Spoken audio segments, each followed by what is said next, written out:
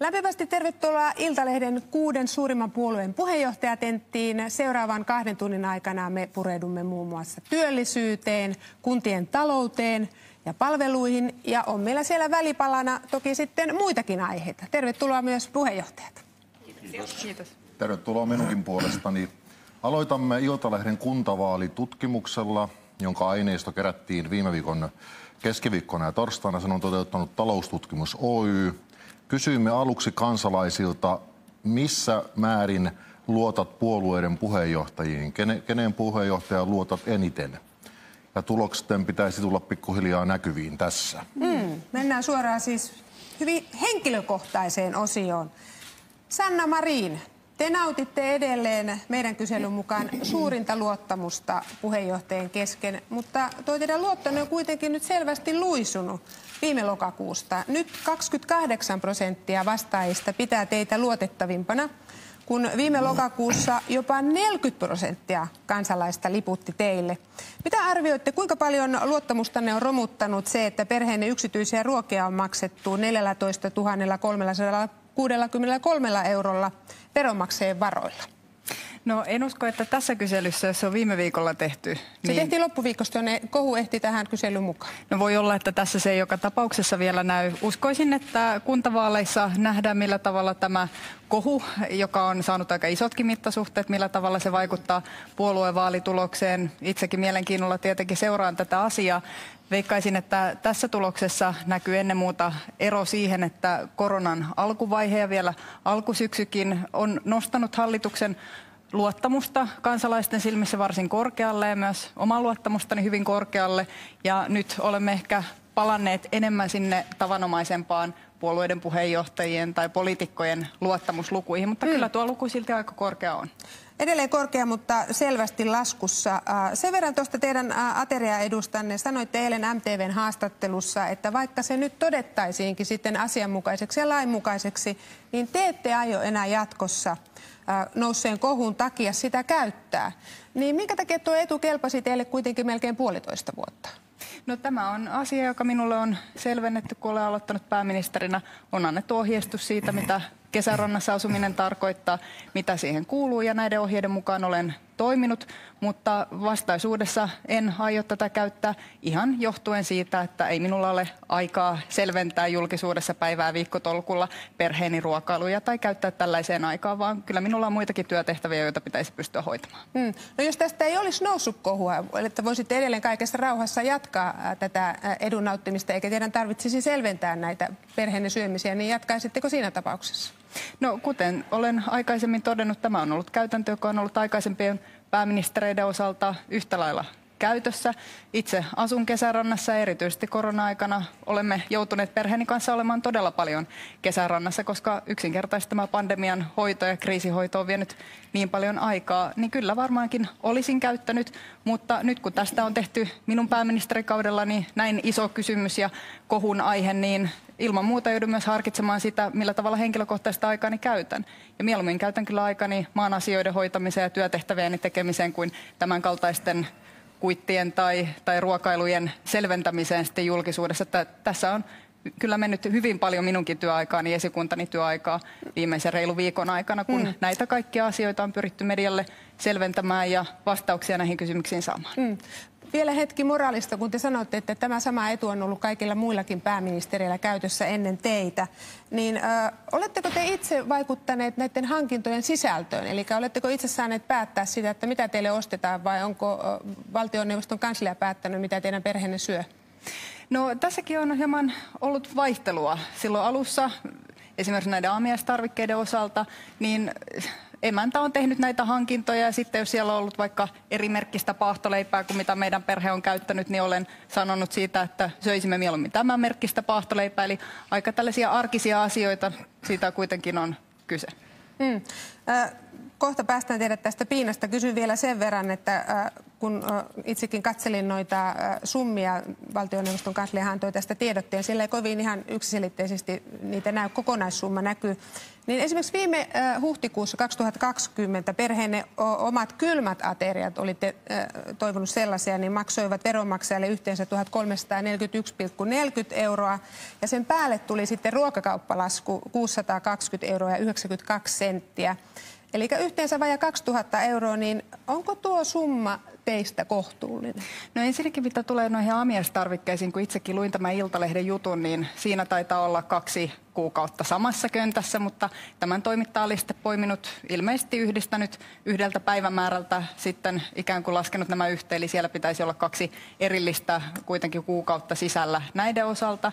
Mutta jos me nyt muistelemme, mitä viime huhtikuussa tapahtui, niin viime huhtikuussahan Suomi oli ensimmäistä kertaa siirtynyt poikkeusoloihin. Oma aikani meni kyllä täysimääräisesti tämän pandemia- ja kriisihoitoon, maan asioiden johtamiseen. Ja kyllä perheeni oli silloin kesärannassa joka päivä. Meidän tyttö ei ollut päiväkodissa, kuten ei ollut moni muukaan suomalainen lapsi tuolloin. Eli me olimme siellä ja pyrimme tietenkin myös toimimaan sillä tavalla terveysturvallisesti, että emme juuri kaupoissa pyörineet, vaan kaikki pyrimme asiallisesti hoitamaan. Veronmaksajien maksama summa, jos nyt katsotaan sitten keskiarvoa, se oli se 845 euroa, niin pidättekö tätä summaa kohtuullisena? Onko teistä tämä summa kohtuullinen? No, jos me katsomme esimerkiksi näiden kylmien aterioiden sisältöä, se on sama palveluntarjoaja, joka tuottaa Säätytalolle palveluita ja kun ateriaa tehdään, niin tietenkin siinä valmistuksessa menee aikaa ja myös kuljetukseen liittyy kustannuksia. Eli tämä ei ole verrattavissa tavanomaisiin ruokakauppaostoksiin, vaan ennemminkin valmiisiin aterioihin, joita sinne kesärantaan on toimitettu. Eli mä en ymmärtänyt vastausta. Onko teistä tämä summa kohtuullinen? Veronmaksajien varoilla maksaa privaattisyömisiä. Te tienaatte noin 17 000 euroa kuussa. Onko tämä teistä kohtuullinen summa? No minun mielestäni on kohtuullista se, että pääministeri saa sen avun ja tuen arkeensa hyvin vaativassa tehtävässä, mutta olen ymmärtänyt näin, että moni ihminen tätä ei pidä kohtuullisena ja itse pyrin kyllä ennemmin keskittymään työtehtäviin kuin vastaisuudessa enää käymään tämän kaltaista keskustelua julkisuudessa. Jos pidetään täysin kohtuuttomana yhteiskunnassa sitä, että pääministeri käyttää aikansa työntekoon eikä Prismassa asioiden hoitamiseen tai perheellensä ruoanlaittoon, niin sitten se varmaan pitää ajatella näin, että ei ole kohtuullista, että pääministeri sitten käyttää tällaisia palveluita, joita kuitenkin valtioneuvoston kanslian ohjesäännön mukaisesti pääministerille on ennen minuakin kuulunut. Hyvä, halusin teidän mielipiteenne siitä. Viimeinen kysymys tästä. Onko teille nyt selvinnyt se, että mitä verottaja ja laki sanovat tästä vajaan 1 000 euron ateriaedustanne? Valitettavasti ei. Toivoisin, että tähän saataisiin vahvistus ja vastaus mahdollisimman pian, koska olen pyytänyt verottajalta, että verovuoteni viime vuodelta pidetään auki niin, että voin asianmukaisesti sitten tehdä korjaukset. Tätä asiaa selvitetään. Verottajalta on pyydetty lausunto. En tiedä, onko tämä lausunto vielä tullut. Ainakaan minulle sitä tietoa ei ole vielä tullut. Eli itsekin haluaisin saada tähän selvyyden, koska haluan kyllä ilmoittaa omat veroni ja korjata ne oikein siihen esitäytettyyn veroilmoitukseen. Hyvä, kiitos. Jussi Halla-aho, miten te arvioitte tätä pääministerin ateriaetua? Onko teidän mielestänne väliä siis sillä, että nämä verovaroin hankitut ateriat perustuisivat lakiin? Ja pitääkö niistä teidän mielestänne maksaa veroa vai ei? Miten te arvioitte sitä? No on varmaan kaikkien edun mukaista, että epämääräisiä käytäntöjä ei jätetä. Niiden ei anneta pesiytyä eikä niiden anneta jäädä rakenteisiin. On hyvä, että asia selvitetään, mutta sanoisin, että koko yhteiskunta on käyttänyt huomattavan paljon aikaa ja energiaa tämän asian puimiseen ja en ole aivan varma, että onko se niin sanotusti yleisen edun mukaista. Selvä. Mennään eteenpäin tuohon teidän lukemaanne. 18% vastaajista piti teitä eniten luottamusta herättämänä puheenjohtajana, mutta samaan aikaan epäluottamus ei näy tässä tilastossa, mutta myös kysyttiin on teidän osalta nimenomaan korkea, niin kuin aina ollut tämän vastaavalaisissa tutkimuksissa. Peräti 41% kansalaisista pitää teitä vähiten luottamusta herättämänä puheenjohtajana. Niin miksi erityisesti naiset eivät anna teille luottoa? Minusta näyttää siltä, että tämä luottamusprosentti vastaa melko hyvin perussuomalaisten puoluekannatusta. Enkä usko, että tällaisilla kysymyksillä saa kovinkaan luotettavaa kuvaa siitä, että tai kun siinä kysytään, nauttiiko puheenjohtaja kansalaisten luottamusta, mutta todennäköisesti moni kansalainen vastaa kysymykseen, kannatanko kyseisen puolueen poliittista linjaa. Tässä varmaan menevät sekaisin erilaiset asiat. Todennäköisesti, mutta todennäköisesti myös ihminen ei äänestä sellaista poliitikkoa tai hänen puoluetta, johon hän ei luota. Niin.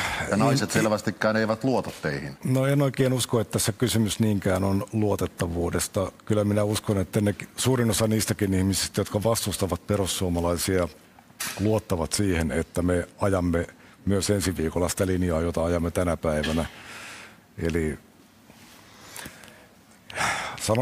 uskoisin, että tämä kysely ennen kaikkea mittaa tai osoittaa perussuomalaisten edustaman poliittisen linjan ja arvomaailman kannatusta. Taustaäänestössä tarkennan sen verran. Siellä nimenomaan pyydettiin arvioimaan puheenjohtaja henkilökohtaisesti. Olemme kysyneet erikseen sitten vielä luottoa puolueeseen ja tulemme kertomaan tässä lähetyksessä myöskin sitten sen luvun. Li Andersson, onko teistä tärkeää se, että veronmaksajat tietävät, miten verovaroja käytetään erilaisiin etuuksiin tai ylipäätänsä? Ja pitäisikö maksettujen etujen suhteen pitäisikö olla avoin yhteiskunnassa vai onko se oikein, että ei tarvitse olla? Mihin etuihin tässä viitataan? Siis kyllä meidän mielestä kaikenlainen avoimuus on aina hyvästä. Et silloin kun on kyse verovarojen käytöstä, niin totta kai pitää pyrkiä mahdollisimman suuren esimerkiksi vaikka tällainen ateriaetu. Et pitäisikö tietää, en tarkoita sitä, että pitäisi tietää mitä on syöty, mutta se, että esimerkiksi minkälaisilla summilla on ostettu, esimerkiksi tällaisessa asiassa. No niin kuin mä sanoin, niin kyllä me nähdään, että avoimuus on hyvä asia ja ihan avoimestihan tässä myöskin on lähdetty tätä asiaa selvittämään. Et vähän saman tapaan kuin mitä Jussi Halla-aho tässä totesi, niin mun mielestä on yhteiskunnan etu, että pääministeri voi keskittyä pääministerin tehtävien hoitamiseen. Mutta tietenkin, jos on ollut epäselvyyttä valtioneuvoston kanslian päätöksissä ja käytännöissä, niin niitä pitää tietenkin perkaa ja katsoa, että ne on sitten verottajankin mielestä niin kuin oikeita ja lainmukaisia. Mennään teidän luottamukseenne, joka kyselymme mukaan on hieman noussut 7% 12%. Te olette olleet viime aikoina kotona, onneksi olkoon. Onko luottamus noussut sen takia vai kertooko se jostakin muusta? No nähtävästi perhevapaa on tehnyt hyvää myöskin luottamuksen suhteen, mutta kyllä sellainen asia, mistä mä aika paljon kiitosta saan ihmisiltä, on se, että puhuu selkeästi ja ymmärrettävästi niistä asioista, mistä puhuu. Ja se on tietenkin sellainen asia, minkä mä toivon, että ihmiset liitettäisiin myöskin meidän puolueeseen. Että Vasemmistoliitto on sellainen ymmärrettävä puolue, joka ajaa asioita, jotka ovat tärkeitä tavallisille ihmisille ja myöskin pitää ihmisten puolia. No niin, Petteri Orpo. Kansalaisten luottamus teihin ei nouse eikä laske. On kuin kuolleen aivokäyrä. 9% edelleen. Niin mikä siinä oikein on? Miksi te ette herätä enempää luottamusta? Miten arvioitte tätä tulosta? No se on tietenkin kansalaisten arvioitavana. Mä olen keskittynyt todella intensiivisesti puolueen johtamiseen nimenomaan ja siihen, että nytkin viimeisen vajaan vuoden ajan niin johtanut puolueen ohjelmatyötä ja vaalityötä, ehdokashankintaa ja operatiivista politiikan tekemistä. Ja se on näkynyt mielestäni hyvin puolueen menestyksessä. Mutta eikö siinä ole ristiriita, että esimerkiksi näissä kuntavaalikallupeissa tehän olette ykkösenä ja teille ennustetaan kuntavaalivoittoa, niin silti teille puheenjohtajana te ette niin kuin ikään kuin seuraa puolueenne saamaa luottamusta? Varmaan sen näinkin voi tulkita. Toinen puoli on se, että meillä on aivan loistava joukkue. Ja mun tehtäväni johtaa puoluetta ja mielestäni me olemme tehneet erittäin hyvää työtä viimeiset ajat ja se näkyy niissä puoluekannatusluvuissa ja meidän ehdokasmäärässä ja siinä tunnelmassa, mikä on kentällä. Toivottavasti se näkyy sitten myöskin jonain päivänä omissa luvuissa. No nyt teillä on tilaisuus lisätä luottamusta. Kertokaapas nyt luottamusta herättävällä tavalla, että miten te ratkaisitte tämän pääministerin ateria-etuongelman? No ensinnäkin niin kyllähän se on päivänselvää, että pääministeri tekee Suomessa vaativaa työtä ja silloin ne fasiliteetit sen tekemiseen pitää olla kunnossa. Mutta varmasti se on niin, ja kun itsekin ministerinä on toiminut, niin pitää hyvin tarkkaan selvittää tänä päivänä aina se, että mitä siihen tehtävään kuuluu, mitä etuja, mitä velvollisuuksia, ja niistä pitää huolehtia. Se, mitä tietenkin toivoisin, olisi se, että se tiedottaminen on mahdollisimman avointa. Että kun tässä tulee mieleen se, että hallituksen toiminnassa on yleisesti ottaen ollut nähtävissä se, että jotain tietoja kerrotaan julkisuuteen, jopa vuodetaan, jos ne hyödyttää itseään, mutta sitten sellaiset, jotka on ollut vähän huonompia, niin ne jää sitten kertomatta tai jopa julistetaan salaiseksi. Eli mä kannustan hallitusta ja pääministeriä maksimaaliseen avoimuuteen kaikessa. Ja se nimenomaan herättää silloin luottamusta ihmisissä. Annika Saarikko, pääministerin ateriaedussahan on nyt vedottu lähinnä siihen, että kun se on ollut vakiintunut käytäntö, näin on tehty ja toimittu, niin nyt voidaan toimia sitten edelleen näin. Niin onko se teistä hyvä vai huono peruste, että kun on näin ennenkin tehty näin, niin voidaan nytkin toimia näin? No varmasti on kaikkien osapuolten etu, sekä tämän täällä aivan oikein peräänkuulutetun avoimuuden näkökulmasta, mutta myöskin päättäjän oikeusturvan näkökulmasta, että pelisäännöt on selvät. Ja tässä minusta on ikään kuin käynyt ilmi, että ei ole ollut riittävän tarkasti selvää se, että miten tähän etuuden verotettavaan luonteeseen esimerkiksi tai sen etuusluonteeseen tulisi suhtautua. Siksi on kaikkien osapuolten kannalta hyvä, että tämä asia selvitetään. No, pitäisikö se selvittää vielä jopa sillä tavalla tai määrittää, että määritettäisiin, että mikä se summa sitten voi olla, mikä on kohtuullista. Koska nythän se on jäänyt sitten ihan jokaisen pääministerin oman valinnan varaan, että mitä hän on katsonut, että paljonko haluaa tätä etua käyttää. No tässähän Verohallinto, joka tekee itsenäisesti työtään, sinne on lähetetty ymmärtääkseni nyt pyyntö tehdä arvio tämän luonteesta ja sen vaikuttavuudesta. Ja siihen arvioon luotan ja se varmasti helpottaa tilannetta, kun sellainen saadaan. Mutta teidän mielestä ei tarvitse määrittää tarkemmin esimerkiksi sitä, että mikä se summa voisi olla? On todella vaikea arvioida ainakaan tältä istumalta, mikä se voisi olla. Kun en tunne tätä etuutta ja arkea Kesärannassa niin tarkkaan, niin on vaikea sanoa tältä penkiltä, millaiseksi sen tulisi sitten määrittyä. Vai pitäisikö pääministerin palkkioita nostaa reilusti enemmän? No, tienaako Suomessa pääministeri liian vähän? Palkkakuopassa Suomen pääministeri. Tässä vastaus varmaan lienee sama kuin kaikissa palkkakeskusteluissa. Eduskunta onneksi ei, kyllä, ja palkkiokeskustelussa eduskunta ei onneksi Suomessa palkoista sellaisenaan päätä, joten tämän harkinnan kyllä siirrän nyt tästä keskustelusta pois. No, katsotaan teidän luottamusta. Se on meidän kyselyn mukaan 8%. Miten luulette, että tässä hallitusporukassa saatte nyt tämän luottamuksenne nousuun? No ensinnäkin toivon niin, että luottamusta minuun päättäjänä ja keskustan puheenjohtajana arvioidaan ikään kuin puolueen kautta ja toimintani kautta. Ei sen kautta, että millaisessa hallituspohjassa kulloinkin keskusta on ollut mukana. Jos ajatellaan tuota lukua, eihän se kovin korkea ole, mutta kun edellinen luku on mitattu, jos tuo pitää paikkansa näin, eli lokakuussa olin silloin vasta alkanut tehtävässä ja voidaan ajatella, että se 6% oli silloin ikään kuin lähtötaso, kun tehtävään tulin. Nyt siinä on pientä nousua. Jos tällä tahdilla noustaan, niin mikäpä siinä, jos prosentuaalisesti tuota nousua arvioidaan. Mutta vakavasti puheen, totta kai tuossa on tekemistä. Ikään kuin sen selventämistä ihmisille, minkä asioiden takana olen ja millaisilla arvoilla tätä vaativaa työtä haluan tehdä. No niin, Maria Ohisalo, 4% vastaajista pitää teitä eniten luottamusta herättävänä puheenjohtajana ja te olette ainoa puheenjohtaja, jonka tausta-aineistosta käy ilmi, että henkilöt, jotka äänestävät vihreitä, rankkaavat toisen puheenjohtajan luotettavammaksi, eli tässä tapauksessa Sanna Marinin. Niin mistähän tämä mahtaa johtua? No kun katson tätä porukkaa, niin itse taidan olla varmasti valtakunnan politiikassa edelleen se kaikista lyhimmän ajan ollut. Eli vaikka on puolueen sekä nuorisojärjestössä ollut puheenjohtajana 2 vuotta että varapuheenjohtajana 4 vuotta, niin se ei silti ehkä näy se työ suurelle yleisölle. Mä luulen, että näissä on aika paljon kyse myös siitä, paitsi luotettavuudesta, niin myös siitä tunnettuudesta. Ja tämä on pitkä laji, pitkä maraton, johon on myös suhtautunut niin, että kuukausi ja vuosi kerrallaan. Ja kun miettii mun puheenjohtajuuskautta, niin tästä 2 vuodesta aika iso osa on valitettavasti mennyt tämän globaalin pandemian hoidossa. Ja kun miettii, että miten meistä kukaan puheenjohtajista oikein on päässyt vaikka kenttää kiertämään, sehän on puheenjohtajille niin kuin yksi parhaista paloista, ainakin itse ajattelen, että pääsee tapaamaan äänestäjiä, kohtaamaan kentän työmyyriä. Niin sitä tunnettuutta on myös ehkä vaikea rakentaa ajassa, jossa kaikki tapahtuu etänä, mutta kuten sanottu, niin on sitoutunut tähän työhön pitkäjänteisesti. Teiltä myös kysymys tässä liittyen tähän ateriaetuun. Niin onko teidän mielestänne perusteltua ja tarpeellista maksaa pääministerille ja hänen perheelleen aterioita verottomina? Esimerkiksi tässä tapauksessa noin 850 eurolla kuukaudessa, vai pitäisikö tätä käytäntöä muuttaa? Miten arvioitte? Kuten tässä on hyvin todettu edellä, niin nyt on tärkeää, että asia selvitetään, että valtioneuvoston kanslia ja verohallinto nyt löytävät toisensa tässä tulkinnassa ja pääministeri todella voi keskittyä siihen maan johtamiseen ja hallituksen johtamiseen kaikista tärkeimpään työhönsä.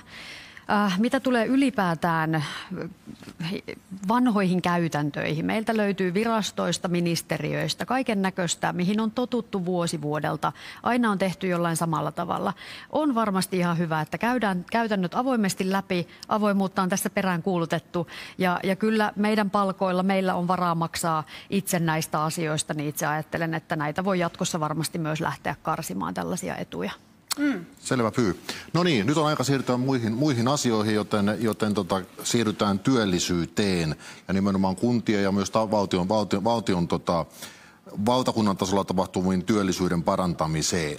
Niin, tämä on niin iso asia, että voisi sanoa, että skipataan lounas ja siirrytään suoraan päivälliseen. Annika Saarikko, hallitukselta odotettiin kevään kehysriihessä työllisyystoimia, joita moni moitti, että kyllä tulokset jää aika laihoiksi, niin sanokaa nyt ensinnäkin se, että kumpi tässä maassa on se ongelma? Se, että meillä ei ole työpaikkoja vai se, että tekijöitä ei saada töihin? Molemmat on ongelmia. Kyllä, ennen kaikkea niiden välinen kuilu on suurin ongelma. Mikä se kuilu on? Paljonko meillä on tällä hetkellä työttömiä ja esimerkiksi jos katsotaan TEMin lukua viime kuulta, paljonko oli avoimia työpaikkoja pelkästään siellä? Tietenkin niitä on 50% enemmän, jos katsotaan vapaat markkinat. Mikä tämä kuilu on? Osaatteko arvioida? Muistelisin näin, että alkutalvesta ne luvut oli jotakuinkin vajaa 100 000 avointa työpaikkaa ja 300 000 työtöntä. Joo, muistelin tähän suuntaan lukujen asettuvan. Mutta oleellista on tietysti sekä työn tarjonta että työn kysyntä. Ja nyt tämä hallitus on tehnyt paljon toimia, jotka on vahvistanut työllisyyteen kannustavia palveluita.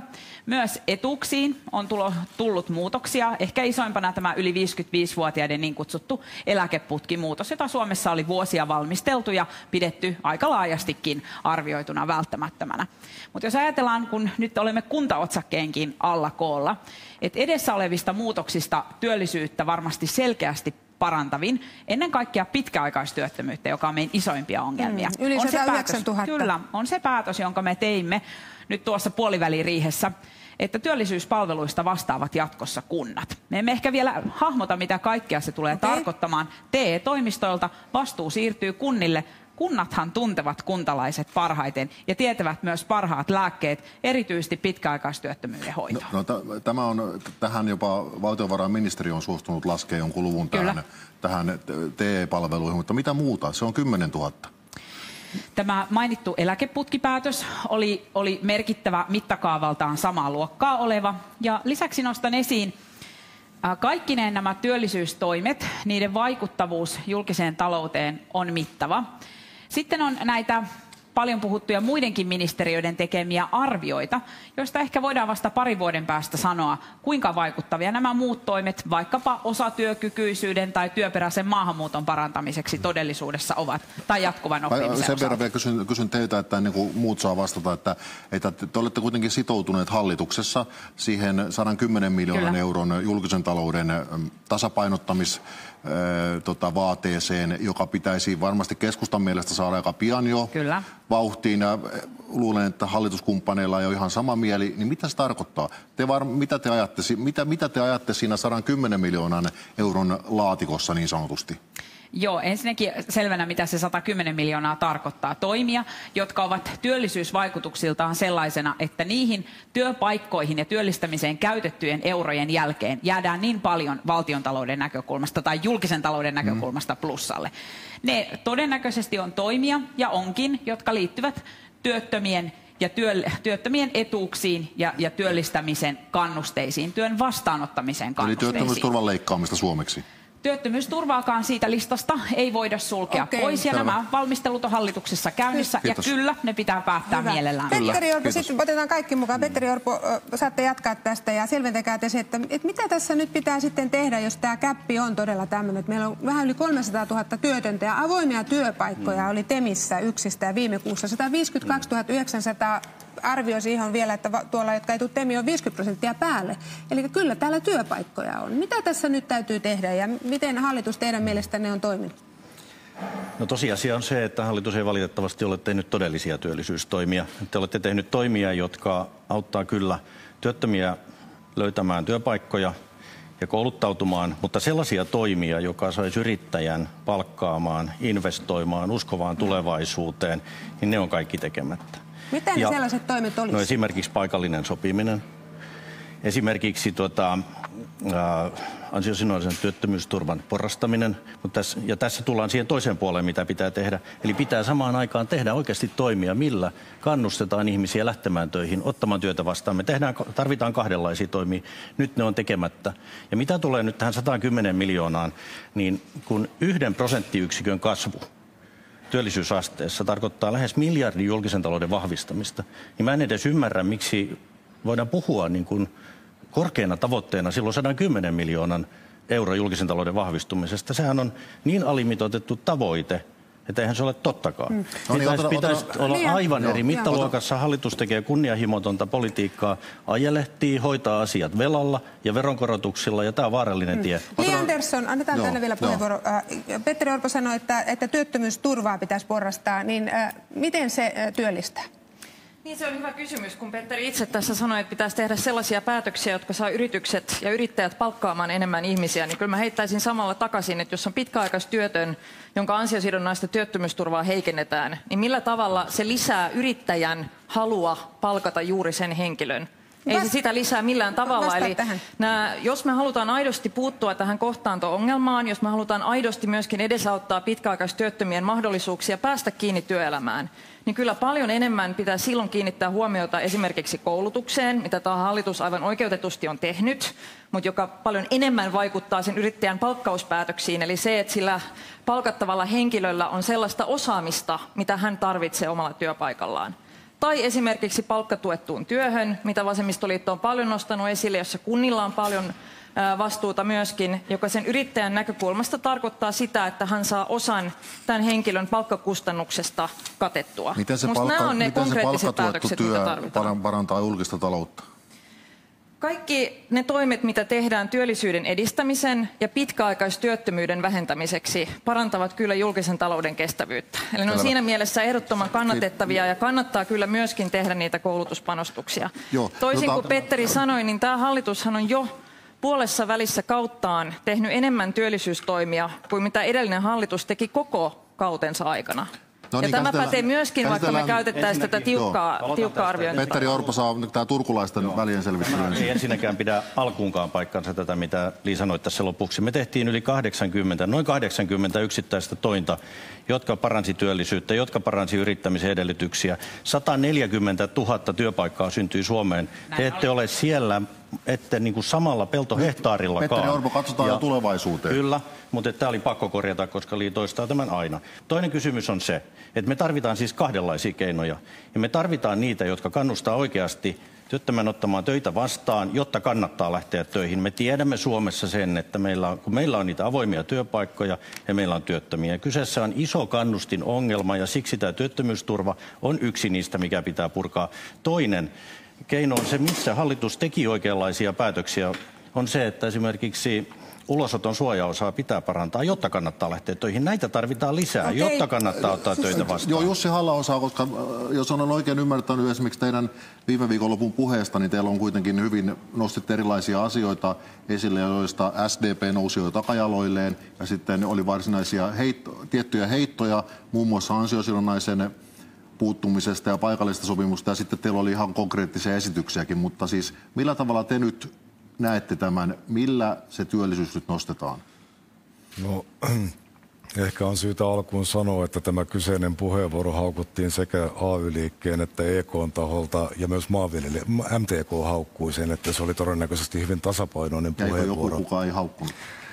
Puheenvuoro ja se oli tarkoitettu hyvin tasapainoiseksi. Nämä reaktiot osoittavat vain sen, miten vaikeaa Suomessa on käydä analyyttistä keskustelua meidän työmarkkinoidemme ongelmista, kun osapuolet ovat kaivautuneet erittäin syvälle poteroihinsa ja kaikilla on suuri kiusaus pelotella omaa äänestäjäkuntaansa saavutettujen etujen menettämiselle ja pyrkiä voittamaan vaalit tällaisella pelottelulla, ja tämä on hyvin lyhytnäköistä. Kertokaa niitä keinoja. Tässä ensinnäkin, kun puhutaan työllisyysasteen nostosta, niin se on tietenkin luonnollisesti aivan oikea tavoite, mutta työllisyysaste itsessään ei julkisen talouden kannalta ole yhtä oleellinen asia kuin se, mitä se työllisten määrä pitää sisällään. Onko se julkista taloutta vahvistavaa vai ei? Oleellista on se, että työpaikkoja syntyy yksityiselle sektorille. Me olemme pitäneet esillä ennen kaikkea Suomen vientiteollisuuden asemaa, koska se on monessa mielessä Suomen talouden selkäranka. Puhutaan yritysten kustannusrakenteista, energian hinnasta, kuljetusten hinnasta, työvoiman sivukuluista. Kyllähän yritykset palkkaavat työntekijöitä, jos on yrityksen liiketoiminnan kannalta taloudellisesti järkevää ja Kyllä te laskisitte siis yritysten sivukuluja ja te keventäisitte pieniä ja keskituloisten verotusta. Entäs ansiosidonnainen paikallinen sopiminen? Nämä ovat mielestäni enemmän nyansseja. Maailmassa on hyvin erilaisia työmarkkinajärjestelmiä, jopa Pohjoismaiden sisällä. Ja tämä jo itsessään osoittaa sen, että tällaiset kysymykset eivät ole ratkaisu suuren kuvan ongelmiin. On aivan selvää, että esimerkiksi ansiosidonnaisen porrastamisella voidaan todennäköisesti aikaistaa sitä jälkimmäistä työllistymispiikkiä. Tästä on olemassa ihan selvää dataa olemassa, mutta työttömyysturvan heikentäminen itsessään ei auta, jos työpaikkoja ei synny. Oleellista on se, että yksityisellä sektorilla yritykset toimivat. Ne joutuvat tällä hetkellä kilpailemaan erittäin armottomilla globaalilla markkinoilla. Jos me nostamme esimerkiksi erittäin korkealla kokonaisveroasteella tai korkealla palkan sivukuluilla tai ylettömän kunnianhimoisella ilmastopolitiikalla yritysten kustannuksia, niin niiden kokonaisvaikutus voi ratkaista sen, rakennetaanko tuotantolaitos Suomeen vai Kiinaan. Hyvä, kiitos. Okei, Sanna Marin, Jussi Halla tuossa totesi, että on keinoja, jotka ei kuitenkaan synnytä työpaikkoja, mutta niin kuin itse tässä totesin, näitä työpaikkojahan täällä on. Mitä te nyt teette siellä hallituksessa, että tämä kohtaantumisongelma oikeasti pienenee, että nämä ihmiset, jotka on työttömänä, niin menevät noihin työpaikkoihin ja heidät palkataan sinne? Hallitus on tehnyt jo paljon tämän eteen ja oleellisimpana kysymyksenä tässä on tietenkin koulutus ja osaamisen vahvistaminen. Esimerkiksi jatkuvan oppimisen uudistus on erittäin merkittävä asia, joka vaikuttaa myös työllisyyteen ja siihen, että ihmiset löytävät työpaikan ja työnantajat saavat osaavaa työvoimaa. Mutta puutun tähän aikaisemmassa keskustelussa kahteen asiaan. Kun nostetaan esille paikallinen sopiminen tai nostetaan esille ansiosidonnaisen porrastaminen, niin kummallekaan näistä valtiovarainministeriö ei pysty laskemaan työllisyysvaikutusta. Porrastamiselle voidaan vain siinä tapauksessa laskea, jos se tarkoittaa leikkausta. Eli se ei tarkoita niin kuin nykyisen järjestelmän rakenteen muuttamista, vaan selkeää leikkausta, eli leikattaisiin merkittävästi ansiosidonnaista. SDP ei kannata ansiosidonnaisen heikentämistä eikä leikkaamista. Me olemme eri mieltä siitä, mutta tietenkin me olemme valmiita tarkastelemaan kaikkia niitä rakenteita, jotta me voimme auttaa ihmisiä työnteon piiriin kiinni. Mutta tässä teidän hallituskumppaninne keskusta kyllä osaa ilmeisesti laskea sille työllisyysvaikutuksen sille työttömyysturvan leikkaamiselle. Kyllä työttömyysturvan leikkaamiselle valtiovarainministeriö pystyy arvioimaan työllisyysvaikutuksia, mutta meidän mielestämme se ei ole inhimillisesti oikein. Meidän mielestämme on oikeudenmukaista se, että kun ihminen jää työttömäksi, hänet autetaan työn piiriin, eikä rankaista siitä, että hän on työtön. Mutta te aina puhutte koulutuksesta, kaikki varmasti olemme sitä mieltä, että se on tärkeää, mutta puhutaan ongelmasta nyt, joka on tällä hetkellä. Ja teidän hallitusta on moitittu siitä, että te lykkäätte koko ajan näitä työllisyystoimia. Mikä auttaa nyt tällä hetkellä? Tämä käppi on tällä hetkellä olemassa. No ymmärrän sen, että hallitusta paljon syytetään, mutta näille syytteille ei ole kyllä perää. Hallitus on tehnyt lukuisia työllisyystoimia. Jo enemmän työllisyystoimia kuin mitä me hallitusohjelmassa sovimme. Olemme yli 70 000 päässeet ja hallitusohjelmassa sovimme sen 60 000 ja tällä tiellä jatkamme. Me tulemme tulevaisuudessakin tekemään työllisyystoimia, merkittäviä työllisyystoimia, joilla on myös julkista taloutta vahvistavia vaikutuksia. Eli nämä väitteet, mitä esitetään, ne eivät pidä paikkaansa. Hallitus on ollut ahkera, kun olemme tehneet työllisyyspäätöksiä ja haluamme vastakin tehdä työllisyyspäätöksiä, koska työllisyyden hoito on avainasemassa, kun me katsomme julkisen talouden vahvistamista. Petteri Orpo, nämä väitteet eivät pidä paikkaansa, sanoo pääministeri. Joo, tässä ilmeisesti on juuri se niin kuin harha, mihin ulkopuolelta kiinnitetään hallituksen työskentelyssä todella paljon huomiota, että te olette tekevinänne työllisyystoimia, mutta teiltä jää ne todelliset työllisyystoimet tekemättä. Teiltä jää ne tekemättä, mikä saa oikeasti uskon yrityksissä, että Suomeen kannattaa investoida, Suomessa kannattaa kasvaa, täällä kannattaa palkata ihmisiä. Ne huutaa poissaolollaan Te olette tehnyt kyllä niin sanotusti työttömyyttä auttavia ja työttömiä auttavia toimenpiteitä, mutta ne ei riitä. Ne ei riitä, koska me tarvitaan niitä työpaikkoja, niitä tarvitaan yksityiselle sektorille, yrityksiin. Ja sinne esimerkiksi tämä paikallisen sopiminen tuominen, eli joustoja työmarkkinoille, niin se on takuuvarma keino. Mitä tulee näihin valtiovarainministeriön laskelmiin, niin tehän ette ota koskaan huomioon niitä teidän päätöksiä, jotka vähentää työllisyyttä valtiovarainministeriön laskelmien mukaan. Silloin se teidän lukunne laskee huomattavasti. Me ollaan valmiita muun muassa se valtiovarainministeriön hallitukselle tarjoama työllisyystoimilista, joka toi noin 50 000 työpaikkaa lähes sellaisenaan hyväksymään. Teiltä puuttuu päätökset. Oikeasti tällä politiikalla... Mennään eteenpäin. Antaa Maria Ohisalon välillä puolustaa hallituksen toimia. Tässä nyt Petteri Orpo viittaa sellaisiin toimiin, joilla käytännössä leikattaisiin perusturvaa. Jos leikataan perusturvaa, niin se kummasti sitten mukamas nostaa työllisyyttä. Kokoomus haluaa tehdä tällaisia toimia, erityisesti tällaisena aikana, jolloin pitää ihmisiä nostaa tästä koronasta. Olen pannut merkille, että kokoomus on kyllä joka ikisen lisäbudjetin, viimeksi tänään eduskunnan suuressa salissa lisäbudjettikeskustelussa, kokoomus sanoi, että holtittomasti käytetään rahaa, mutta me ollaan tuettu aivan valtavan paljon yrityksiä tänä aikana nimenomaan pitämään kiinni niistä nykyisistä työpaikoista. Me ei olla annettu yritysten kaatua tässä kriisissä, toisin kuin ehkä joskus aikaisemmin on tapahtunut. Mitä tulee siihen, kuinka meidän sosiaaliturvaa täytyy jatkossa uudistaa, meillähän on iso työ käynnissä koko perusturvan uudistamisen osalta. Kyllä vihreillä on valmius ansiosidonnaista tarkastella myös uudella tavalla. Ollaan esitetty tällaista.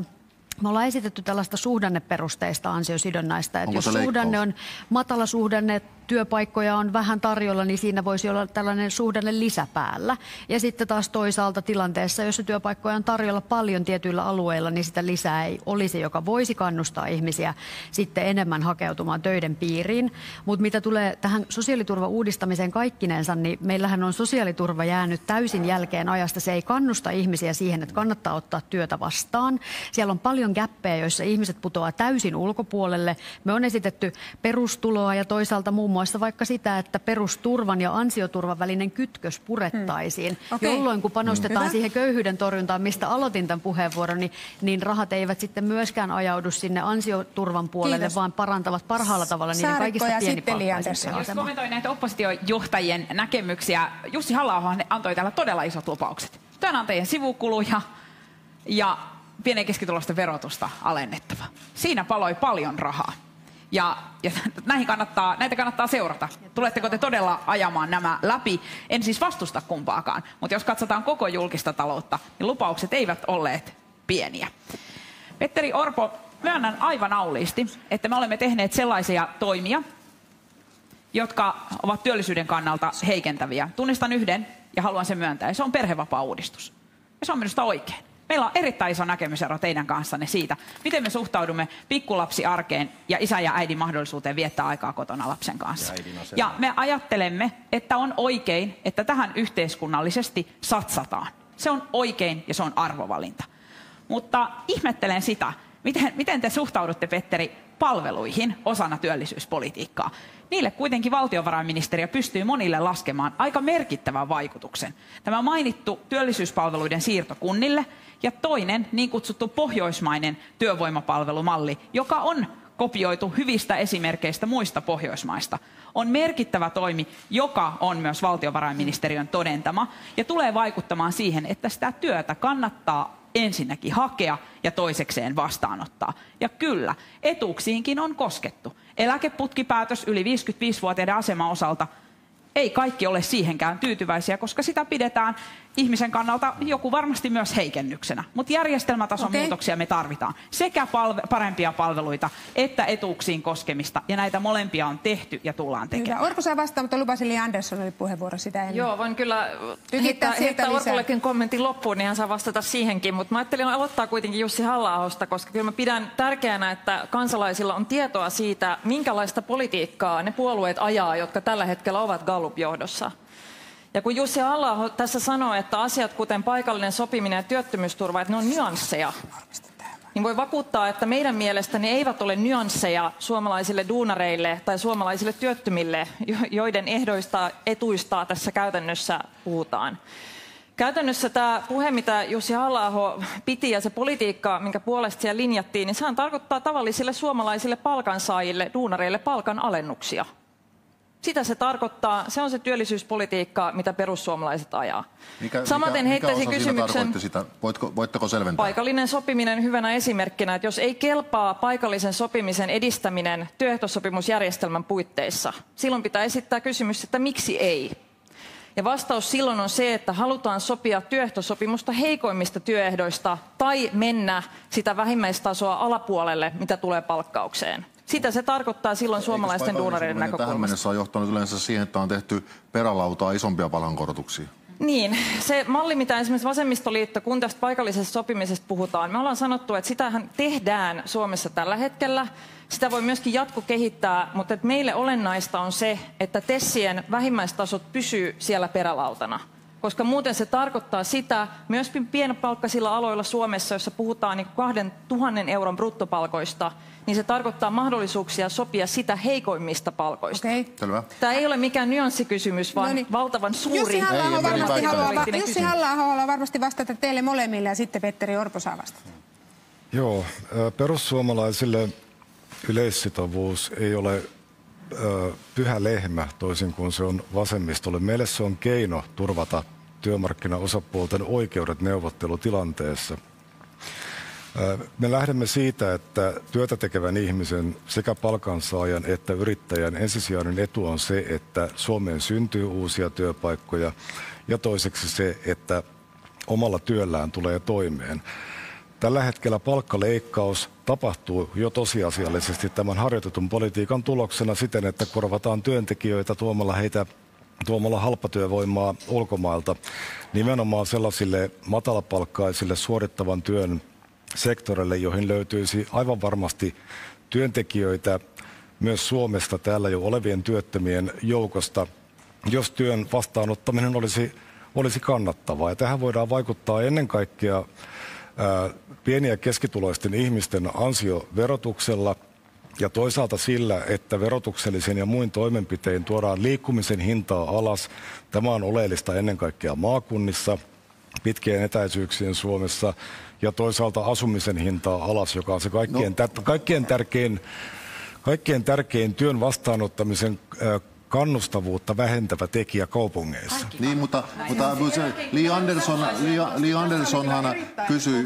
linjaus Jussi Halla-aholta, joka täällä totesi, että heille itse asiassa koko tämä työehtosopimusjärjestelmä ei ole millään tavalla merkittävä kysymys. Tämä oli aivan valtakunnan uutinen nyt tuli tässä, että työehtosopimusjärjestelmä ei ole perussuomalaisille millään tavalla itseisarvo se, että meidän työntekijöillä on tällainen turva, vähimmäisturva olemassa. Tässä on nyt selvä ero sosiaalidemokraattien ja perussuomalaisten välillä, ja uskon kyllä, että äänestäjät tätä tarkasti pohtivat, kun pohtivat puoluevalintaa. Tämä on tällaista populistista irtopisteiden keräämistä. No, mutta voitteko vastata vielä Li Anderssonin kysymykseen? Siis hän väitti suoraan, että teidän politiikkanne alentaa palkkoja, suomalaisten työntekijöiden palkkoja. Ei, meidän tavoitteemme on nimenomaan se, että Suomessa työntekijä myös pienipalkkaisilla aloilla tulisi toimeen omalla palkallaan. Se edellyttää työn verotuksen keventämistä. No se edellyttää tietysti myös sitä, että yksityiselle sektorille syntyy uusia työpaikkoja, mutta siitä keskustelimme jo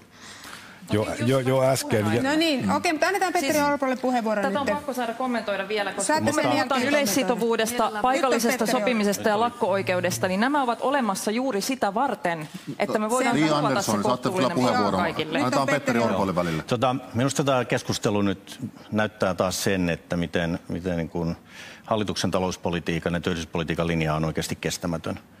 Te lisäätte jatkuvasti valtavia määriä menoja, te otatte surutta velkaa ilman mitään näkemystä siitä, että miten se velkaantuminen saadaan hallintaan. Ja te lupaatte vielä lisää resursseja joka paikkaan, kun kuuntelen teidän puheitanne.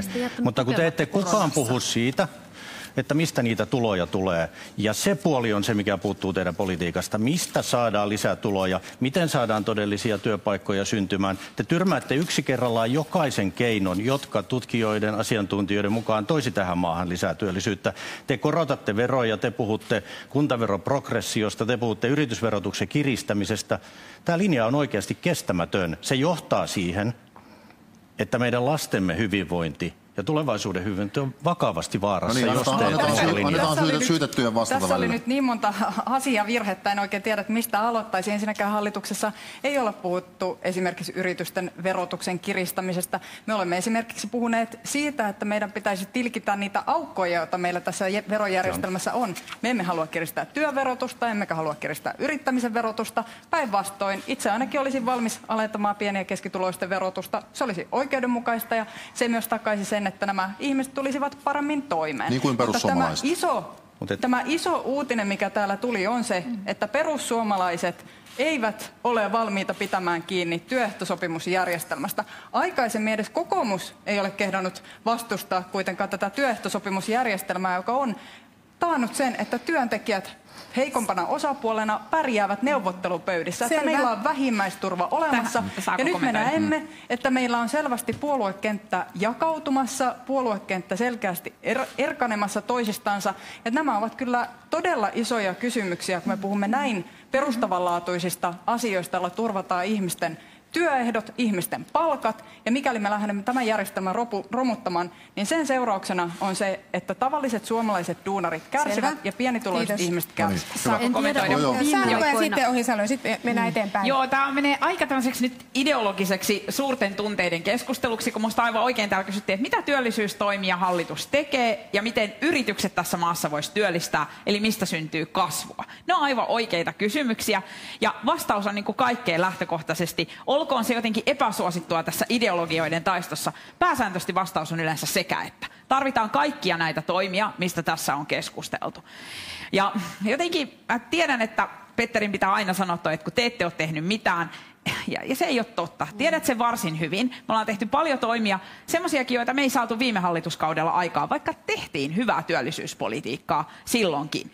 Me ollaan tehty sitä nyt molemmissa hallituspohjissa, oltu sillanrakentajana, suomalainen työ pitää pelastaa. Ja mitä tulee tähän verotuskysymykseen, sen mä haluan sanoa ainoastaan, että kun on käyty nyt keskustelua tästä, että kuntaverokin olisi progressiivinen, niin ensinnäkin pitää muistaa, että pienituloiset on jo vapautettu kuntaverosta. Ja kyllä, jos me mentäisiin siihen kuntaveron niin progressiivisuuteen, niin se kiristäisi keskitulosten verotusta. Ja semmoiseen mä en itse ole valmis. Niin, mutta Sanna Marinhan on esittänyt sellaista pohdittavaksi. Siis minun mielestäni on tärkeää yleisesti pohtia sitä, että miten kunnat pärjäävät taloudellisesti tulevaisuudessa. Valtiovarainministeriö on käynnistänyt työn kuntatalouden pohtimiseksi ja siinä samalla arvioida myös verotukseen liittyviä kysymyksiä. Se, mitä me olemme esittäneet, on se, että siivu pääomatuloveroista näiden tuotosta siirrettäisiin kuntiin. Tämä on asia, mitä myös Kuntaliitto on ajanut, ja se itsessään jo toisi meille uusia välineitä kuntatalouden tilanteen paikkaamiseen, mutta myös näitä muita asioita on syytä tarkastella. Me emme ole esittäneet tästä mitään mallia, mutta tämä on kysymys, jota pitää mielestämme käydä keskustelua senkin vuoksi, että meillä näiden erilaisten vähennysten kautta on nakerrettu kuntatalouden pohjaa. Se efektiivinen veroaste, todellinen veroaste kunnissa on itse asiassa paljon alempi kuin kuntien veroasteet tai veroprosentit ovat. Ja meidän mielestämme tätä järjestelmää pitää katsoa kokonaisuutena, oikeudenmukaisuuden näkökulmasta ja myös siitä näkökulmasta, että miten turvataan kunnallisten palveluiden rahoitus. Kaikkein parhaiten kuntataloutta auttaa se, että siellä on yrityksiä, jotka työllistävät ihmisiä, ihmiset, jotka maksavat veroja. Kaikkein parasta kuntatalouden tukeamista on se, että me tuemme kasvua, joka syntyy alueilla eri puolilla tätä maata. Sitä tukee hallituspolitiikallaan, toimillaan, niillä lisäeuroilla. Selvä. Kyllä. No niin, Tästä laisinkaan eri mieltä. Olemme ihan samaa mieltä, että kyllä elinvoimapolitiikka kunnissa, yrityspolitiikka kunnissa on tosi Hallituksen iltakoulussa voitte jatkaa keskenään. Ja me ollaan hyvin samoilla linjoilla kaikki siitä, että kasvua tämä maa tarvitsee ja tämä maa tarvitsee kestävää kasvua. Ja sen takia me ollaan sitouduttu siihen, toisin kuin täällä tietyt puolueet vastusti viimeiseen asti sitä, että esimerkiksi EUn elpymisvälinettä voitaisiin Suomessa hyödyntää siihen, että rakennetaan sitä vihreää kasvua, torjutaan ilmastonmuutosta, vähennetään päästöjä, tuodaan uusia ratkaisuja tähän yhteiskuntaan vaikkapa energiantuotannon osalta. Me tuetaan yrityksiä tällaisessa siirtymässä, joka tuo meille lisää sekä kasvua että työllisyyttä. Mutta se, mihin pääministeri musta tässä, Sanna, hyvin hienosti viittaat, että onko se uutinen enää suomalaisille, että itse asiassa nämä kaksi puoluetta, kokoomus ja perussuomalaiset, lähentyvät jatkuvasti toinen toisiaan. Tässä on ikään kuin soidintanssi käynnissä siinä, että kuka on valmis jatkossa leikkaamaan enemmän kaikista pienituloisimmilta suomalaisilta. Ja musta se on aika vaarallinen tulevaisuuskuva, pelottava visio siitä, että mihin suuntaan tätä maata ajetaan. Kyllä Marian puheenvuoro sanoa niin se, että itse kyllä haluan kiittää ja antaa tunnustusta kokoomukselle siinä, että äänestitte tämän kyllä rahoituksen sitten lopulta vaikean kamppailun jälkeen, mutta ei voinut luottaa europolitiikasta tähän mennään nimenomaan kuntien talouteen ja velkaantumiseen. Kun puhutaan tästä verotuksesta nyt vielä, niin voitaisiinko me nyt saada selvyys siihen, että mitä tälle maakuntaverolle nyt oikein kuuluu? Kun hallituksesta on tänään kerrottu vasemmistoliitosta, että ei tule sote-uudistusta ilman maakuntaveroa. Muistuu mieleen, niin kuin itse olen tainnut joskus sanoa, että ei tule maakuntia ilman sote-uudistusta ja sote-uudistusta ilman valinnanvapautta. Tämä kuulostaa samanlaiselta konkelolta, mutta pääjuttu on se, että me emme halua maakuntaveroa. Me emme tarvitse yhtään uutta verottavaa kättä sinne ihmisten lompakolle enää tähän maahan, niin voitaisiinko nyt saada selvyys tähän asiaan? Tämä on erittäin hyvä kysymys. Tehdään kierros, katsotaan, että hajoaako hallitus tähän keskusteluun vai vieläkö jatkaa? Li Andersson. Joo, kyllä hallituksen piirissä itse olen istunut sote-ministerityöryhmässä ja olen siinä käsityksessä, että tästä asiasta on jo sovittu hallituksen piirissä, joten minkälaista epäselvyyttä tästä ei kyllä pitäisi olla. Sen lisäksi on musta hassua, että tässä on nyt niin kuin vasemmistoliitto ja vihreät puolustamassa maakuntaveroa, kun oikeastaan keskusta ja kokoomus on ne puolueet, joiden pitäisi olla vahvimmiten sen kannalla. Keskusta siksi, että ilman tätä maakuntaveroa itsehallinto ei tule toteutumaan. Eli ilman maakuntaveroa tämä sote-uudistus on tosiasiassa valtavan iso vallansiirto Helsingin sosiaali- ja terveysministeriön ja valtiovarainministeriön virkamiehille. Enkä usko myöskään keskustan olevan tekemässä tätä uudistusta tällä ajatuksella.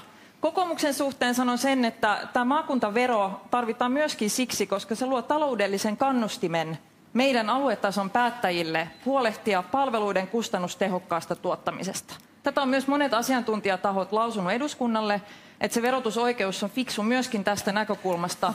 Ilman sitä on kannustin vaan käyttää koko kokoomus on tällä kertaa oppositiossa, niin setvitään nyt teidän välit ensin. Mutta Annika Saarikko, näinkö tämä asia on hallituksessa sovittu? Ja kertokaa myös sitten meidän katsojille se, että mitä se maakuntavero tarkoittaa.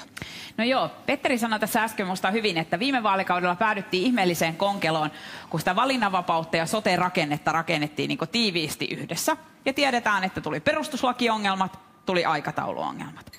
Suomalaisen poliittisen järjestelmän pitää oppia virheistä. Ja yksi virhe viime vaalikaudella oli se, että yritettiin liian isoa uudistusta kerralla.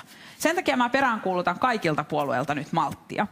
Ja myönnän, että me olemme olleet siis osana tätä, myös keskusta. Viedään nyt tämä rakenneuudistus eduskunnassa valmiiksi. Se on lähempänä kuin koskaan, koska nyt ne perustuslailliset ongelmat on siitä siivottu. No niin, mutta ja tästä tulen maakuntaveroon. Kyllä, niin. vastaan tietenkin kysymykseen. Ydin on nyt siinä, että meidän mielestämme, ja tätä kantaa tuki se maakuntaveron sitä selvittänyt komitea, pelkästään sosiaali- ja terveys- ja pelastustoimen palveluiden vuoksi maakuntaveron luominen ei ole mielekästä. Mutta jos ja kun pääsemme toivottavasti yhteisymmärrykseen siitä, että maakunta saa myös muita tehtäviä, ja sitä aletaan vihdoin kutsua sillä nimellä samassa yhteydessä, mikä sille kuuluu. Li Andersson puistelee päätä. On näin. Olemme piirissä. Valtava siirto itsestään. Saanko jatkaa vielä aivan lyhyesti? Mutta Annika Saarikko pitää päästä siihen huipentumaan, että hyväksyttekö te sen maakuntaveron vai olemme sopineet, että mikäli maakunnille siirtyy myös muita tehtäviä, eli maakunnan alueella on mahdollisuus myös itse rakentaa vahvemmin alueen elinvoimaa, vaikkapa nykyisillä aluekehitystehtävillä, että ne kuuluisivat maakunnille. Silloin on perusteltua keskustella verosta. Ja totean vielä, kaikkein oleellisinta nyt on se, minä en ainakaan erityisesti rakasta verottaa suomalaisia lisää, vaan enemmän ajattelen niin, että oleellista on, että ratkaisusta riippumatta verotus ei saa nousta kenelläkään. Mutta Petteri Orpohan oli tässä oikeassa, kun hän peräsi nyt tätä vastausta tälle. Li Andersson puisteli päätä, kun... kommentoida tätä? Pääministerikin saa jotain sanoa. Jotakin tähän maakuntaveroasiaan sanoa. Ensinnäkin olen Annikan kanssa samaa mieltä siitä, että ei kannata yrittää tehdä kaikkea kerralla. Nyt oleellisinta on se, että me saamme tämän sosiaali- ja terveydenhuollon uudistuksen eduskunnasta läpi. Sitä on pitkään tehty kuin Iisakin kirkkoa, joten kyllä tämä pitää nyt viedä eteenpäin. Kyllä. Ja on järkevää tehdä asioita palasina sen sijaan, että yritettäisiin tämä koko kokonaisuus kerralla saada läpi. Siitä on huonoja kokemuksia, kun näin on yritetty tehdä, niin se ei ole toiminut ja on tullut ongelmia aikatauluja ja muun suhteen. Eli kyllä tästä olen samaa mieltä. Mutta sitten olen myös hyvin vahvasti sitä mieltä, mitä hallitus on yhdessä sopinut, että tätäkin asiaa viedään eteenpäin. Eli tästä jatkotyö on käynnissä, tätä selvitystyötä tehdään ja tätäkin viedään eteenpäin. kuitenkin kun kyse on sosiaali- ja terveyspalveluista, ne ovat erittäin mittava palvelukokonaisuus ja on aivan selvää, että vallan ja vastuun, päätöksenteon ja rahoituksen pitää kulkea yksissä käsissä ja tulevilla päättäjillä pitää olla mahdollisuus päättää myös näiden palveluiden rahoituksesta. Eli kyllä tätä edistetään aivan niin kuin hallitus on yhdessä sopinut. SDP:n kanta tähän on... Me tuemme maakuntaveroa ilman muuta, mutta emme mekään halua, että verotuksen taso kokonaisuudessaan kiristyy, vaan tietenkin verotuksen pitää olla suhteessa palveluihin. No niin, ja sitten vielä Maria Ohisalo saa sanoa hallituksen viimeisen sanan, niin katsotaan, että joka Annikka Saarikko aivan yksi. Niin se hallituksen virallisen linjan, joka on sinne hallitusohjelmaan kirjattu, eli se, että maakuntavero tulee myös ja että se verotaso ei kaikkinensa nouse. Eli tässähän kuntavero tulee laskemaan ja sitten jos maakuntavero kun tulee hyvinvointialueet, niin se ei tarkoita, että ihmisten pussista menee enemmän rahaa pois. Se ei tarkoita sitä, vaan tämä uudistus tehdään sen takia, että ihan jokainen suomalainen pääsisi paremmin sinne palveluihin, ennaltaehkäisevämmin ja matalalla kynnyksellä. Meidän katsojille, jotka miettii, että tämmöinen maakuntavero tulee, että mitä se tarkoittaa tavalliselle ihmiselle? Juuri sanoin, toistan mielelläni, ei tule tarkoittamaan yhtään lisäeuroa. Ei tarkoita yhtään lisäeuroa. Onko Petteri Orponen? Tämä uudistus tarkoittaa, että ihmiset pääsevät paremmin palveluihin. No nyt annetaan opposition vastata tähän Petteri Orpoon. Valitettavasti vaan on niin, että kansalaiset eivät usko tätä. Kaikki tietää sen, että jos tulee uusi hallinnon taso, uusi uusi hallinnon taso, uusi verotuksen taso, niin se tulee nostamaan kokonaisveroastetta aivan varmasti. Jos ja mitä tulee Anderssonin... Petteri Orpo mutta hän voisi myös perustella, kun hän ei puhu niin kuin... No mä en kuule, kun mä yritän puhua samaan aikaan. Li Anderssonin tähän... pohdintaa näistä 3 verotuksen tasosta. Niin siis jos meillä olisi 18 kunnan malli Suomessa, niin kyllä, silloin se varmaan ohjaisi kokonaistaloudellisesti järkevää malliin, mutta kun meille jää se kuntarakenne tässä teidän mallissa, niin se johtaa 3 hallinnon tasoon. Mä sanoin, että jos meillä oli tämä teoreettista pohdintaa, jos meillä tulee tämä teidän mallinne, niin me ollaan 3 tasossa, 3 verottajan mallissa, ja kun on vain yksi maksaja, ja se on se suomalainen veronmaksaja, sinne kukkarolle se pitkä käsi taas hamuaa. Ja se on valitettavasti vaan niin, että tämä tulee nostamaan verotusta. Tämä malli ei tule nopeuttamaan hoitoon pääsyä, eikä se tule myöskään tehostamaan näitä toimia. No niin, Jussi Halla-aho vuoro. Niin, tätä maakunta- tai hyvinvointialuereformia on perusteltu muun muassa sillä, että se tuo demokraattisuutta niihin ylikunnallisiin rakenteisiin, jotka tälläkin hetkellä ovat jo olemassa monessa osassa maata, mutta ilman suoraa demokraattista vaikutusmahdollisuutta. Mutta kyllä se, sanotaan, demokratia on kuitenkin enemmän tai vähemmän näennäistä, jos maakunnat tai hyvinvointialueet toteuttavat ylhäältä lainsäädännöllä hyvin tarkkaan rajattuja tehtäviä, toisaalta ilman taloudellista itsenäisyyttä. Eli kannattaa veroa. Siinä mielessä niin kuin ymmärrän tämän argumentin, että ilman taloudellista itsenäisyyttä ei voi olla myöskään poliittista autonomiaa. Mutta yhtä totta on se, että jos me tuomme uuden verottajan tähän maahan, niin tosiasiallinen seuraus on se, että kokonaisveroaste nousee yhtäältä siitä syystä, että suuri osa näistä hyvinvointialueista tulee olemaan taloudellisesti erittäin vaikeassa tilanteessa, ja toisaalta tämä uudistus itsessään vie kunnilta verotuloja, mikä saattaa suuren osan suomalaisista kunnista erittäin suuriin taloudellisiin vaikeuksiin, ja se luo painetta nostaa kunnallisverotusta. Että kyllähän tosiasiallinen seuraus on se, että kokonaisveroaste nousee, vaikka tällä mitä luvattaisiin. No niin, mä haluaisin kommentoida. Lyhyt vastausvuoro ensin, Sanna-Marin sitten. Li mielestäni hyvin nosti aikaisemmin tämän ydinkysymyksen esille, eli kun se sama taho päättää niistä palveluista, päättää palveluiden järjestämisestä ja vastaa rahoituksesta, niin silloin sillä on intressi käyttää sitä rahaa viisaasti. Intressi varmistaa, että rahaa ei mene hukkaan, että sitä ei löperösti käytetä, vaan kun se sama taho vastaa siitä rahoituksesta, niin sen intressi on se, että palvelu on tehokasta, järkevällä tavalla organisoitua.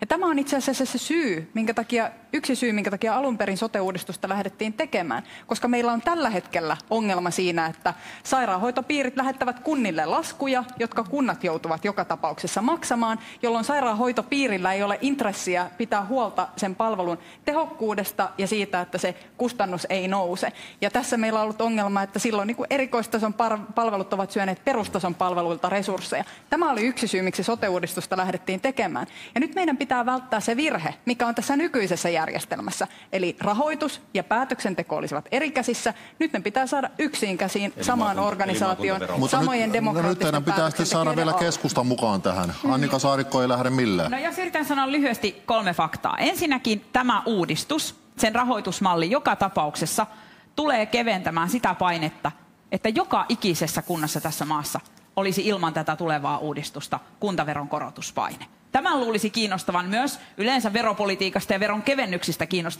kiinnostunutta kokoomusta, että teidän ajatuksenne itse asiassa nostaa, jos ei tehdä tätä uudistusta, se nostaa ihmisten kuntaveroa. Toinen fakta on se, Jussi, te puhutte aina tukiaisista, mitä maakuntiin lähetellään. Minä kutsun sitä tasa-arvoksi ja tulontasausjärjestelmäksi, ja riippumatta maakuntaverosta tämä malli tulee tarvitsemaan jatkossakin tulontasauksen alueiden välillä. Ja se on minusta oikein, että siellä Suomessa, missä on enemmän työterveyspalvelua, terveempää väkeä, vähemmän sairastavuutta, lyhyemmät välimatkat, sen alueen tuloista tasataan siihen Suomeen, jossa on enemmän sairastavuutta ja kalliimpi järjestää palveluita. No niin, ja kolmas fakta on se, loppuhuipennus. että kaikkialla, joka tapauksessa sote-menot tulevat kasvamaan ja meidän on käytettävä veroeuroistamme enemmän sote-palveluihin. Väestö ikääntyy ja me olemme luvanneet pitää kaikista huolta. Saanko tähän lyhyesti vielä?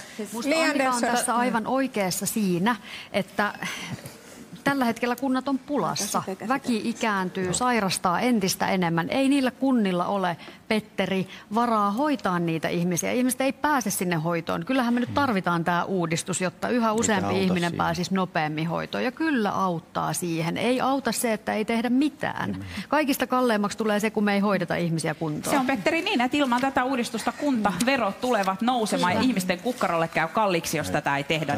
Antakaa Li Anderssonin puhua välillä. Jos vielä palataan tähän tavalliseen kansalaiseen, kun siitä lähdettiin liikkeelle alkuperäisessä kysymyksessä, miten tämä nyt sitten liittyy niin kuin heidän asemaansa. Niin mä sanon näin, että tavallisen kansalaisen näkökulmastahan se on tärkeää, että ne päättäjät, joita me tullaan valitsemaan hyvinvointialuevaaleissa, että niillä myöskin on mahdollisuus sitten päättää niistä hyvinvointipalveluista sillä alueella. Ja siksi me ollaan painotettu tätä itsehallintonäkökulmaa. Että eihän ne kuntalaiset halua sitten kuulla, että no me saadaan nyt nämä rahat valtiovarainministeriöstä, eikä me voidaan vaikuttaa siihen, kuinka iso tämä rahapotti on. Vaan silloin toteutuu samanlainen kaksoisvastuu kuin mitä kuntapäättäjillä on tällä hetkellä. Tehokkaat, hyvät, laadukkaat palvelut, kohtuullinen verorasitus. Tismalleen samalla mallilla lähdetään sitten rakentamaan hyvinvointialueella tätä. Se on selvää, että tasausjärjestelmää tarvitaan, jos verotusoikeus tulee. Mielestäni siitä ei ole niin puhettakaan, mutta kyllä me se verotusoikeus tarvitaan, jotta tästä tulee. Mitä ajattelette tasausjärjestelmästä? Li Andersson, saanko kysyä teiltä, että kun tähän sote-järjestelmään ei kuitenkaan laiteta yhtään lisää rahaa, itse asiassa sinne tulee 2025 se leikkuri siihen niin kuin ikään kuin siihen summaan, jota per ihminen maksetaan hyvinvointialueelle, niin miten pelkällä hallintouudistuksella tai kuntauudistuksella parannetaan ihmisten palveluita? Hallintouudistuksella parannetaan siten, että tällä hetkellä tämä meidän kaksijakoinen järjestelmä, jossa on sairaanhoitopiiri ja kunnat, niin se ei mahdollista sitä, että resursseja ohjataan sinne, missä niitä tarvitaan kaikkein eniten. Eli perustasolla, terveyskeskuksissa, sosiaalityössä, sosiaalihuollossa, perheiden ennaltaehkäisevissä palveluissa. Mutta mistä se raha tulee? Se ei myöskään mahdollista sitä. Se on se sama raha, mikä jo pyörii meidän järjestelmässä. Mä aidosti en usko, että me tarvitaan niin paljon lisää rahoitusta, jotta me saadaan tämä homma kuntoon, vaan me tarvitaan sellainen rakenne, jossa yksi taho vastaa koko palveluorganisaatiosta ja kaikista rahoista. Silloin tämä painopisteen siirto on mahdollinen tehdä. Plus mä sanon vielä sen, että silloin ne ammattilaiset, jotka tällä hetkellä työskentelee erikoissairaanhoidon puolella, ne voi jalkautua terveyskeskuksiin, perheneuvoloihin, missä esimerkiksi tarvitaan kipeästi enemmän mielenterveyden hoitoon liittyvää osaamista. Tällä hetkellä kunnat joutuu tekemään sen ostopalveluina sairaanhoitopiirin puolella. Maria Ohisalo, te sanoitte äsken, että uskon nyt, Petteri, että kunnilla ei ole varaa maksaa ihmisten terveydenhoitoa. Niin miten esimerkiksi Helsingillä ei ole varaa maksaa ihmisten terveydenhoitoa? No viittaan tässä nyt erityisesti niihin alueisiin, joissa ihmiset sairastavat entistä enemmän. Ihmiset ikääntyvät entistä nopeammin. Eli ikääntyviä alueisiin? Ihmisiä riittää, Mistä mutta ne ihmiset, jotka hyvin monta suomalaista kuntaa on sellaisia, joilla on vaikkapa veronkorotuspaineita sen takia, että ne sote-palvelut tällä hetkellä syö sieltä paljon rahaa Ja tämän takia puhutaan niistä kuuluisista leveistä hartioista, ajatuksesta, että olisi laajemmat alueet, jotka nyt voisi kerätä yhdessä sen veron, ja sitten demokraattisesti valitut päättäjät voisivat jakaa sen rahan sille alueelle, niihin palveluihin, joita juurikin ne ihmiset sillä alueella tarvitsevat. Okei, mutta teille sopii esimerkiksi se, että tämä hallituksen nyt muotoilema sote-malli, niin se käsittääkseni veisi Helsingin hyvinvointialueelta noin 65 miljoonaa euroa rahoitusta. Millään alueella. Ne laskelmat, mitä me ollaan muun muassa valtiovarainministeriö on tuottanut ja tuottaa niitä jatkuvasti, ja itse asiassa nämä rahoitustasothan selviää sitten vasta tämän vuoden loppupuolella kunnolla. Toivon, että myös kokoomus, joka aina vetoaa siihen, että valtiovarainministeriötä pitää kuunnella, niin katsoisi myös näitä laskelmia. Millään alueella se rahoitustaso ei tule heikkenemään. Uudenmaan osalta ja Helsingin osalta itse asiassa nämä tulevat saamaan enemmän rahaa tässä suhteessa muihin alueisiin. Miksi se on mahdollista? Niin sen takia, että näihin tarvekriteereihin on myös tämän lausuntokierroksen jälkeen, ja nyt kun malli on tuolla eduskunnassa vielä käsittelyssä, niin uskon, että näihin edelleen puututaan.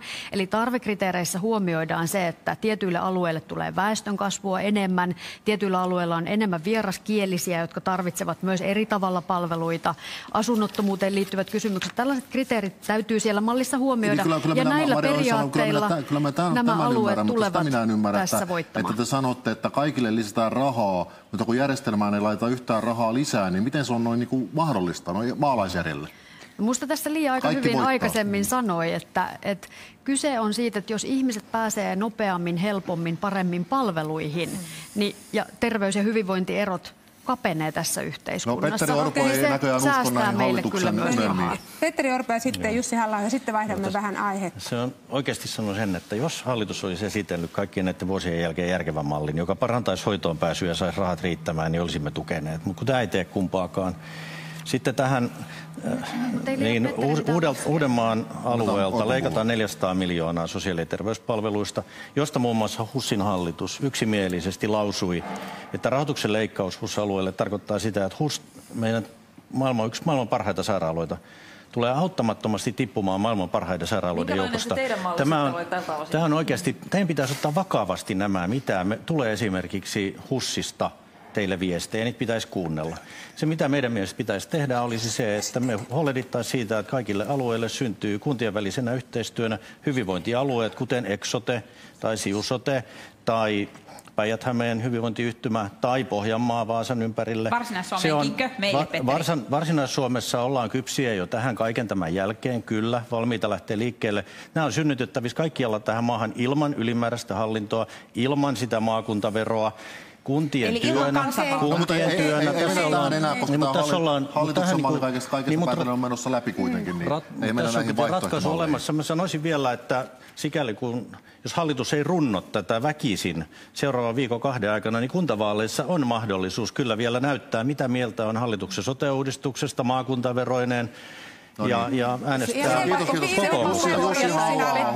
Jussi tai nämä nykyisetkään mallit ilman hallintoa pärjää. Kyllä siellä nykyisissäkin malleissa hallintoa on. Se on vain paljon pirstoutuneempaa, se on paljon monimutkaisempaa ja siihen ei liity suoraa demokraattista valtaa. Ihmiset eivät ole voineet suoraan äänestää edustajia. Niin, tässä mielestäni juontajat esittivät muutamia hyvin oleellisia kysymyksiä, kuten se, että miten joka paikkaan voi tulla lisää rahaa, jos järjestelmään ei kokonaisuutena panna yhtään lisää rahaa.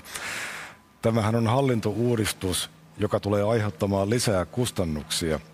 Ja ne kustannukset tietysti katetaan karsimalla sieltä ruohonjuuritasolta niitä perusterveydenhoidon palveluja, joita ihmiset kaikkein kipeimmin tarvitsevat. Ja tämä johtaa siihen syvenevään kahtiajakoon yhteiskunnassa, että meillä on yhä suuremmista rahoitusvaikeuksista kärsivä julkinen perusterveydenhoito ja sitten yksityinen puoli niille ihmisille, jotka on työterveyden piirissä tai jolla on varaa yksityiseen vakuutukseen. Ei hallinnon uudistus voi tuoda lisää rahaa tähän järjestelmään, se päinvastoin kuluttaa sitä. No niin, kiitos. Nyt me jatketaan tästä eteenpäin. Tässä jo aikaa sitten Petteri Orpo puhui huolestuneena siitä, että meidän lapsemme maksavat tätä velkaa, mitä me otetaan. Fakta on se, että Suomessa on yli 200 kuntaa, joiden talous on ihan kuralla. Koronarahoitus, sillä iloitseminen ei kauan kestä. Mennään nyt siis kuntien talouteen ja velkaantumiseen. Me kysyttiin suomalaisilta, että jos kunnan taloutta pitää tasapainottaa, mitä keinoja suomalaiset pitävät tärkeimpinä keinoina? Ja tässä on sitten tulokset. Toivottavasti näette, mitä siellä lukee, mutta siis tärkeimpinä kyselyyn osallistujat pitävät yritysten houkuttelua kuntiin tarjoamalla edullisia tontteja, kunnallistekniikkaa ja muita etuja verovaroin.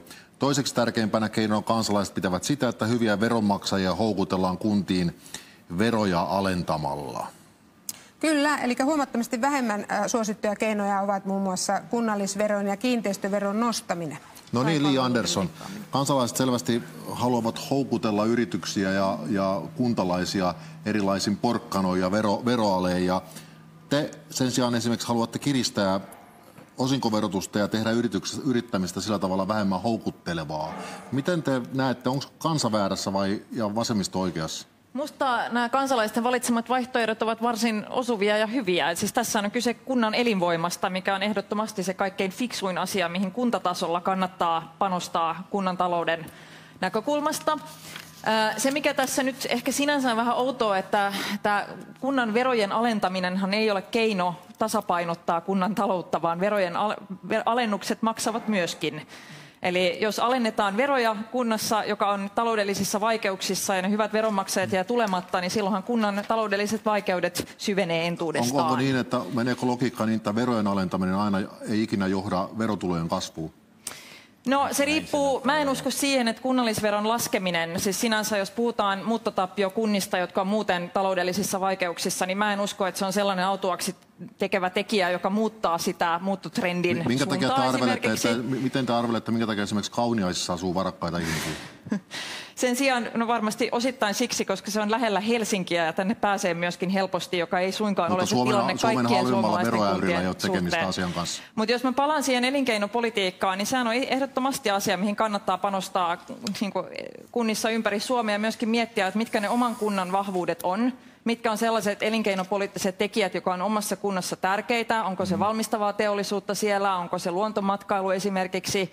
Ja sitten kunnan myöskin tehdä yhteistyötä yritysten kanssa ja pyrkiä omassa edunvalvonnassa esimerkiksi huolehtia siitä, että infrastruktuuri on kunnossa, että osaavaa työvoimaa on saatavilla.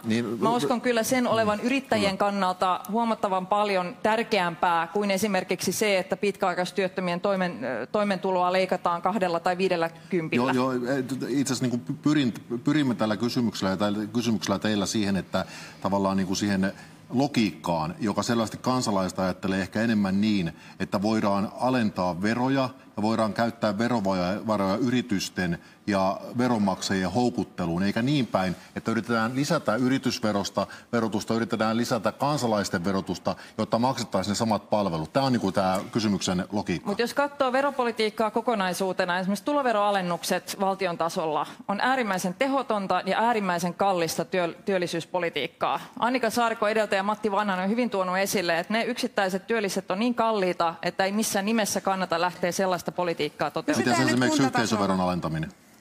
No yhteisöveron tällä hetkellä Suomessa kyllä erittäin kilpailukykyisellä tasolla kansainvälisesti verrattuna, että me ei nähdä, että meillä on minkäänlaista tarvetta yhteisöveron lisäalennuksiin. Sen sijaan on fiksua myöskin Suomessa katsoa meidän verojärjestelmää kokonaisuutena, pohtia miten me voidaan tiivistää meidän veropohjaa, jos me halutaan, että me pystytään ohjaamaan myös lisää resursseja esimerkiksi vanhus- tai hyvinvointipalveluihin, jotka on sekin tärkeä elinkeinotekijä kuntien näkökulmasta. Onko kansalla hyvin hanskassa, miten saataisiin kuntien taloutta parannettua?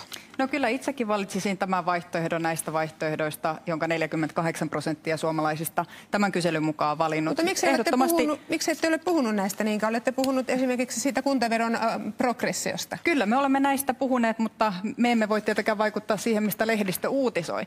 Mutta ehdottomasti yritysten houkuttelukuntaan on tärkeää, elinvoimasta huolehtiminen on tärkeää, sitä kautta syntyy työpaikkoja, sitä kautta syntyy myös halua muuttaa kuntaan, kun siellä on työpaikkoja, johon sitten mennä.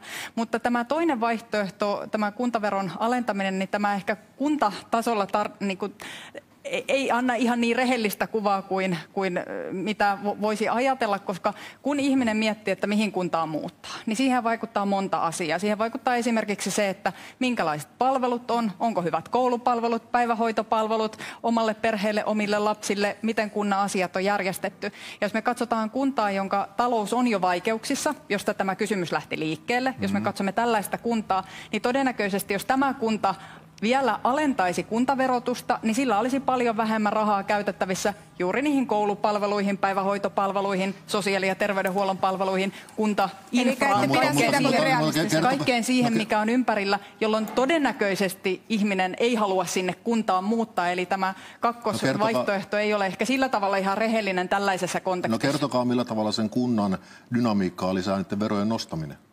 No ei verojen nostaminenkaan tietenkään ole hyvä asia eikä tavoiteltava asia.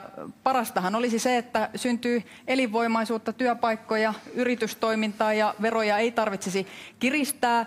Sosiaali- ja terveydenhuollon uudistus, mitä me nyt teemme, josta me äsken keskustelimme, niin se on itse asiassa se kuntien taloudelliseen tilanteeseen kaikkein isoimmin vaikuttava asia, koska valtaosa kuntien rahoista menee juuri sosiaali- ja terveyspalveluihin. Ja varsinkin pienet kunnat kamppailevat tällä hetkellä tämän kysymyksen kanssa. Eli tämä on se iso potti, joka nyt on menossa siis laajemmille hartioille. Petteri Orpo ja sitten Jussi Halla-aho. Tässä on reseptejä. No, melkein voisi sanoa, että tämä on kuin kokoomuksen kuntavaaliohjelmasta. Oho, menikö ne paperit sekaisin? Kyllä me eli meidän kansa on hyvin viisas, kun se on vastannut näin, ja mä kuulen, että näissäkin puheissa nyt korostuu tämä elinkeinopolitiikka ja yrittäjyyspolitiikka, mikä sieltä hallituksen pöntöstä harvemmin kuuluu. Mutta se, että kun koko se idea siitä hyvinvoivasta kunnasta, niin se lähtee siitä, että siellä on työpaikkoja ja yritystoimintaa. Että tulee niitä verotuloja, millä niitä hyviä palveluita voidaan pitää yllä. Siksi me sanotaan, että sydän oikealla. Eli tämä on koko tämän meidän ajattelun ytimessä juuri tämä. Ja se, että se kuntaveron korottaminen, se on kerta kaikkiaan vihoviimeinen keino. Koska meille, niin se ei ole kustannuserä, jos ihmisten työn tai eläkkeen verotusta, jos on työn tai verotusta lasketaan, niin meille se ei ole kuluerä, vaan ne on ihmisten varoja, joista me halutaan ottaa mahdollisimman vähän, jotta heillä on ostovoimaa, jotta he pärjää paremmin elämässään. Ja siksi pitäisi tehdä kaikki muu ensin. Ja se paras on se, että lisätään tuloja, niitä yrityksiä ja työpaikkoja sinne, ja kaikkien meidän fokus pitäisi olla siinä. Ja nyt kun te olette näin autua samaa mieltä, niin eiköhän sovita, että ensi kaudella jokaisessa Suomen valtuustossa niin tämä on prioriteetti numero 1. No niin, Jussi Halla-aholle lupasi puheenvuoro. No, ilahduin kyllä kuullessani, että nyt vasemmistokin ymmärtää ja tunnustaa hyvien veronmaksajien houkuttelemisen tärkeyden. Me varsinkin Helsingissä olemme monesti ilmaisseet huolemme siitä, että tänne muuttaa hyvin paljon etenkin ulkomailta erittäin heikosti työllistyvää väestöä ja toisaalta täältä muuttaa niitä veronmaksajia kehyskuntiin. Ja silloin meitä on usein vasemmiston taholta paheksuttu siitä, että me jaottelemme ihmisiä hyvin ja huonoihin veronmaksajiin. No, tämä on realiteetti, joka kaikkien kuntien pitää huomioida. Totta kai niiden pitää houkutella työssäkäyviä ihmisiä. Mutta sitten kun mennään tuonne maakunta-Suomeen, niin kyllä keskeistä on se, että lainsäädännöllisillä, verotuksellisilla ja muilla politiikan keinoilla mahdollistetaan yritystoiminta. Ja kun maakunnista puhutaan, niin ennen kaikkea teollisuuden toiminta, koska siihen ympärille rakentuu palveluyrittäjyyttä, alihankintayrittäjyyttä ja muuta. Ne suuret työnantajat ovat siellä usein se paikallisen talouden selkäranka. Ja ainoa kestävä tapa pitkällä aikajänteellä saada kuntien talous tasapainoon on saada työikäiset ihmiset pysymään siellä, ja heidät saadaan pysymään siellä ainoastaan sillä, että siellä on heille työpaikkoja. Näin se vaan toimii. Annika Saarikko ja sitten Li Andersson. No joo, mä ajattelen niin, että ne on paikallisia päättäjiä, joihin oma puolueeni luottaa. Ja ikään kuin minkään näiden keinon rajaaminen pois, niin kuin täällä sanoin, että ei tule kysymykseen, niin se ei ole reilua eikä vastaa arkitodellisuutta. Kuntien tilanteet on hyvin erilaisia ja menopaineet tulee olemaan isoja niin kuin pienimmästä suurimpaan, johtuen väestön ikääntymisestä ja siitä, että ollaan varmaan kaikki samaa mieltä, että ikäihmisistä halutaan pitää huolta, koulutusta ei haluta unohtaa ja niin edelleen. Mutta tässä yhteydessä niin kuin on pakko nostaa esiin se, että ei tietenkään ole tavoitteellista nostaa veroprosenttia, mieluummin kaikki muut keinot. Petteri, kaikkihan nyt kannattaa, toivottavasti ainakin, minä kannatan ainakin, elinvoimaa, elinkeinopolitiikkaa, yrittäjyyden tukea. Ne on työpaikkoja, tietenkin. Mutta se mua mietityttää. Saanko tässä, kun kaikki te ammattipoliitikot puhutte tästä elinvoimasta, jota varmaan 85% suomalaisista ei tiedä, mistä te puhutte. No kertokaa, mikä on se elinvoima? No, se siis konkreettisesti, ei pelkästään, ja kaikki varmaan haluavat auttaa yrityksiä. Mitä se tarkoittaa kunnassa? Se tarkoittaa vaikkapa sitä, että kunta toimii ketterästi siinä vaiheessa, kun yritys vaikka ulkomailta tai kunnan oman sisällä yritys ottaa yhteyttä ja sanoo, että meillä olisi vähän halua satsata isompaan konehalliin täällä, että Miten järjestyisi ratkaisut tontteihin ja miltä näyttää osaavan työvoiman saatavuus? Ne on niitä ratkaisuja. Esimerkiksi lupabyrokratia ja osaavan työvoiman saatavuus. Ne on elinvoiman yhdet kriteerit. Mutta sitten sanon reilusti, että yksi seikka, mitä valtaosa Suomen kunnista tarvitsee, on myös valtionosuusjärjestelmä, eli se tasa-arvo, tulon tasaus. Ja mä tiedän, että Jussi ei pidä tästä, mutta minun on pakko kysyä, koska se joka kerta vähän niin kuin liippaa puheenvuorosi tätä tukiaisia, ja joskus olet vähän kritisoinut koko valtionosuusjärjestelmää. Olet Helsingin pormestariehdokas. Onko susta oikein, että Suomessa tasataan tuloja alueiden välillä? Ja mä tiedän, että sä sanoit, että pitää huolehtia työpaikoista ja yrittäjyydestä. Kyllä, mutta meillä on silti valtavasti alueita, jotka tarvitsevat nykyistä järjestelmää, jossa niin kuin tuloja tämän maan sisällä tasataan. Se on meidän puolueen aivan perusperiaate, maakuntien elinvoima. Annetaan Jussi Halla lyhyesti vastata tähän. Ehkä voi aloittaa sillä, että Kepu hallitsee tällä hetkellä suurinta osaa Suomen kunnista ja Kepu on myös hallituksessa. Ja maaseudun asukkaiden kannattaakin katsella ympärille ja kysyä itseltään, että meneekö siellä hyvin. Onko keskusta tähän asti ollut ratkaisu niihin maaseudun elinvoimaongelmiin? Kyllä vastaus valitettavasti edelleen on se, tai ei se ole valitettavasti, onneksi vastaus on se, että maaseudun asukkaat, siellä työskentelevät ja asuvat ihmiset haluavat tulla toimeen omalla työllään. He eivät näe niin kuin elinvoiman lähteenä valtionosuusjärjestelmää, mutta perussuomalaisilla on toisaalta se poliittinen ja ideologinen valinta, että meidän mielestämme koko Suomen pitää olla asumiskelpoinen. Samaa mieltä. Se edellyttää tiettyä perusinfrastruktuuria, koulua, terveyspalveluja, liikenneyhteyksiä, joita ei voi puhtaan markkinaehtoisesti toteuttaa näin suuressa ja väestöltään eriytyneessä maassa. Joten me tarvitsemme valtakunnan sisäisiä tulonsiirtoja kyllä. Meillä ei ole mitään ongelmaa tämän asian kanssa, mutta silti elinvoima lähtee siitä, että ihmisillä on realistinen mahdollisuus jäädä asumaan omille kotiseuduilleen, että siellä on saatavilla koulu, inhimillisten välimatkojen päässä, terveyspalvelut ja että sinne syntyy niitä tuottavia työpaikkoja, joista saadulla verotuloilla myös kuntien talous pyörii. Samaa mieltä on Tehän liikuttavan yksimielisiä. Mutta yhdestä asiasta ei olla. Ja se on tämä työvoima, mitä maaseudulla ja maakunnissa tarvitaan. Siinä musta tuntuu, että Jussi, et tunne sitä arkitodellisuutta, kun esitit tätä työperäisen maahanmuuton rajaamista. Millä tulevana kesänä mansikat poimitaan maahan? Annika Saarikko, nyt ei mennä vielä. Mä lupasin Li Anderssonille ensin puheenvuoron. Ensin oli Liille luvattu, sitten se oli luvattu ajat sitten. Niin me hoidetaan oma osuutemme. Mä totean ensin, että siis se on tosiaan niin, että meille ihmisen hyvyys tai ihmisen arvo ei riipu siitä, onko hän töissä vai ei. Meidän mielestä työttömillä on aivan yhtäläinen ihmisarvo kuin kaikilla muillakin ja ovat aivan yhtä hyviä ihmisiä ja tärkeitä kuntalaisia. Mutta totean vielä tähän keskusteluun, että musta on siis äärimmäisen tervetullutta, että me puhutaan enemmän elinkeinopolitiikasta. Mua on pitkään häirinnyt se, että musta tuntuu, että suomalaisessa työllisyyskeskustelussa aina palataan siihen työttömyysturvaan. Keskustellaan aina vain työttömien kurmittamisesta sen sijaan, että me puhuttaisiin siitä, miten niitä työpaikkoja saadaan eri puolille Suomeen lisää. Ja mä en itse usko, minusta tämä koko vastakkainasettelu, että julkinen sektorit ja verot on jotenkin pois yrittäjistä, niin mä en allekirjoita sitä ollenkaan. Koska jos katsotaan tätä isoa maata, Suomea, maantieteellisesti erittäin laaja, niin yrittäjät ovat äärimmäisen riippuvaisia siitä, että meillä on toimiva infrastruktuuri esimerkiksi, jota me rahoitetaan verovaroin, ovat äärimmäisen riippuvaisia siitä, että osaavaa työvoimaa on saatavilla koko maassa, jossa meidän ammatillinen koulutus on ihan keskeinen toimija, joiden rahoitusta onneksi tällä vaalikaudella on vahvistettu, jotta me myöskin pystytään huolehtimaan alueellisesta elinvoimasta tästä näkökulmasta. No niin. Eli tämä on turhaa vastakkainasettelua, on minusta turhaa etsiä niin kuin tässä kysymyksessä. Tämä selvä. Sanna-Mari.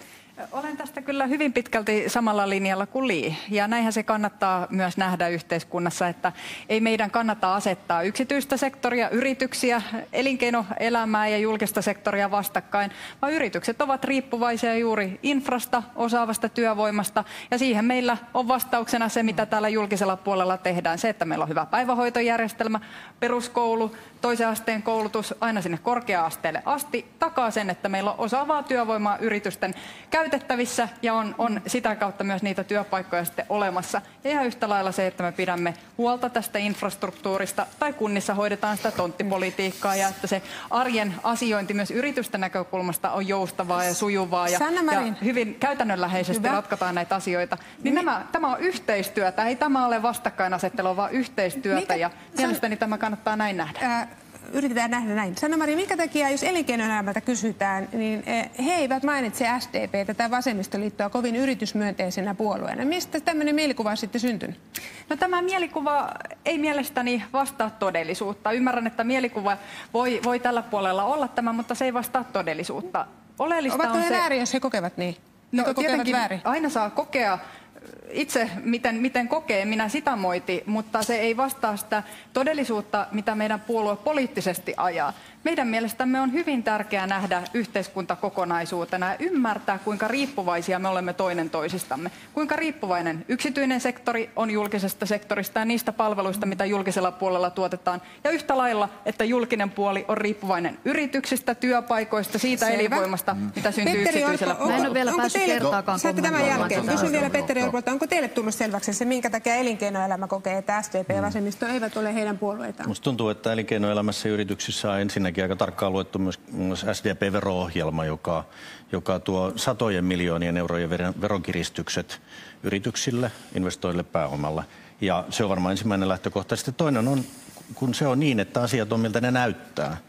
Ja kun hallituksen työ tällä hetkellä näyttää siltä, että se suosii ja kasvattaa julkista sektoria, ei halua tehdä yhteistyötä. Esimerkiksi ensimmäinen vuosi koronahoidossa niin julkinen sektori työnsi yksityisen kokonaan syrjään. Ei otettu apuun yksityistä sektoria missä paikoissa. Tai sote-uudistus, jossa yksityinen sektori työnnetään sivuosaa, vaikka meillä on tässä maassa 18 000 sote-alan yritystä.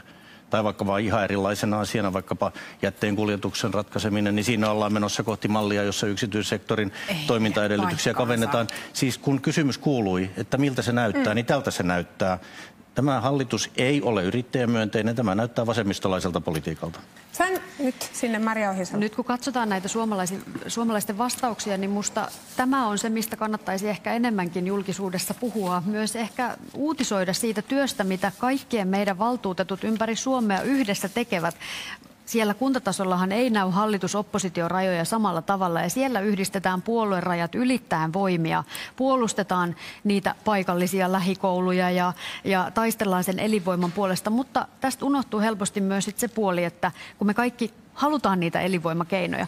Sitten pitää myös miettiä, että miten ne ihmiset pidetään siellä kunnissa. Mikä on se pitovoima juuri siinä kunnassa. Tässä on hyvin lueteltu mielestäni liikkumiseen liittyviä kysymyksiä, asumiseen liittyviä kysymyksiä, miten varhaiskasvatus toimii, miten siellä voi yrittää. Ja sitten mä nostaisin vielä valovoiman, joka on sitä, että millaisia erityislaatuisia piirteitä tietyistä kunnista nousee. Suomihan on täynnä upeita kuntia erilaisine tapahtumineen ja tapahtumakulttuureilla on merkitys sille elinvoimalle. Se valovoima osana elinvoimaa on valtavan tärkeä. Sitten on pakko tarttua tässä. Aikaisemmin Annika taisit kysyä, että mikä on se Jussin resepti.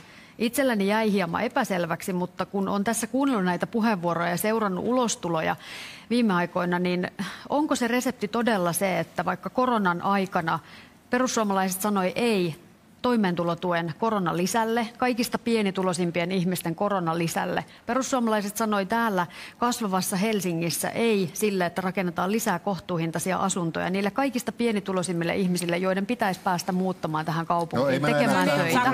Onko tämä se resepti? Petteri Orpolle elinvoimasta. Saako? Lyhyesti. No sanon, että me olemme tämän hallituksen ei-vasemmistolainen puolue ja Petteri on kohtuullista, ja aivan oikein, mittaa hallitusta teoilla. On epäreilua, että puhut täällä mielikuvista, puheenvuoroista, puolueiden yksittäisistä tavoitteista. Teot ratkaisee. Ja siksi sanon, ei ole yritysvihamielistä politiikkaa. Sellaisia tekoja et pysty osoittamaan. Tuo, mitä sanot sote-uudistuksesta, ei pidä paikkaansa. Kaikki oikeudet esimerkiksi palveluseteleillä hankittuihin palveluihin on jatkossakin mahdollisia. Se, mitä kuvailet jätteistä, jätteen kierrätyksestä, me nimenomaan taistelimme sinne ratkaisun, jossa jatkossakin yksittäinen omakotiasuja voi päättää oman yrityksen, joka heidän perheensä roskat käy hakemassa. Eli on reilua, Petteri, että ei politikoida tällaisilla vasemmistosyytöksillä, vaan mittaa meitä tämän hallituksen politiikalla, ja se ei ole yritysvihamielistä. No niin. Ei ole. Tuliko selväksi, Petteri? Ei tullut, koska kyllä se nyt vaan niin on, Annika. että se sote-uudistus työntää yksityisen sektorin syrjään. Kyllä se niin tekee. Tai vaikkapa se jätteenkuljetus, joka on aivan erilainen, niin se kaventaa yksityisten jäteyritysten mahdollisuuksia toimia tässä. Jos et usko, niin kannattaa kysyä sekä sote-alan yrityksiltä että vaikka niiltä jätekuljetusyrityksiltä, niin saat tämän vastauksen. Ja niin se vaan on, että asiat ei ole pelkästään mielikuvasta siis kyse, vaan on kysymys siitä, että päätöksellä tehdään näin. Ja nyt olette hallituksessa, jonka piiristä muun muassa tänään Helsingin Sanomissa varapuheenjohtaja Saramo halusi purkaa Kela-korvaukset. Jota te leikkasitte viime hallituksessa ollessanne huomattavan paljon enemmän. Me jouduimme leikkaamaan aika monesta muustakin paikasta. Teillä se oli ideologinen kysymys ja tämä hallitus tekee ideologista politiikkaa ja te olette siellä mukana. Mikä politiikka on, Petteri? Ei ideologista, hei. Kokoomukselle se, että minkä ihmeen takia, tämä minua on aina kiinnostanut, minkä ihmeen takia kokoomus keskittyy niin paljon siihen, että julkisia tehtäviä ja palveluita siirretään yksityisten toimijoiden tekemäksi, kun kuitenkin kun me katsomme Suomen kansantaloutta, niin me olemme vientiriippuvainen ja vientivetoinen maa ja meidän kannattaisi keskittyä ennen muuta siihen, että miten Suomessa tehdään sellaisia tuotteita, joita voidaan viedä maailmanmarkkinoille vientiä ja sitä kautta saamme veroeuroja muualta tähän yhteiskuntaan. Niin miksi te niin paljon keskitytte siihen, että sosiaali- ja terveyspalvelut tai päivähoitopalvelut, toivottavasti ei enempää ainakaan koulutuspalvelut, että näitä pitäisi ennen muuta yksityisten yritysten tuottaa ja tehdä sillä voittoa sen sijaan, että näitä yhteisiä palveluita tehtäisiin julkisesti. Voisiko Petteri samalla kertoa, että mikä politiikka ei ole ideologista? Toi on musta ihan käsittämätöntä niin kuin politiikan teon piirissä. Kiitos tästä kysymyksestä, koska nimenomaan tässä näkyy se ero, koska me uskomme markkinatalouteen. Mutta uskotteko te julkisiin palveluihin? Uskotaan julkisiinkin palveluihin, mutta kaikkialla, missä on toimiva markkina, ja tämä on tärkeää, kaikkialla, missä on toimiva markkina ja on kilpailua, niin se markkina toimii tehokkaasti, se on veronmaksajan kannalta paras ja se on laadullisesti paras.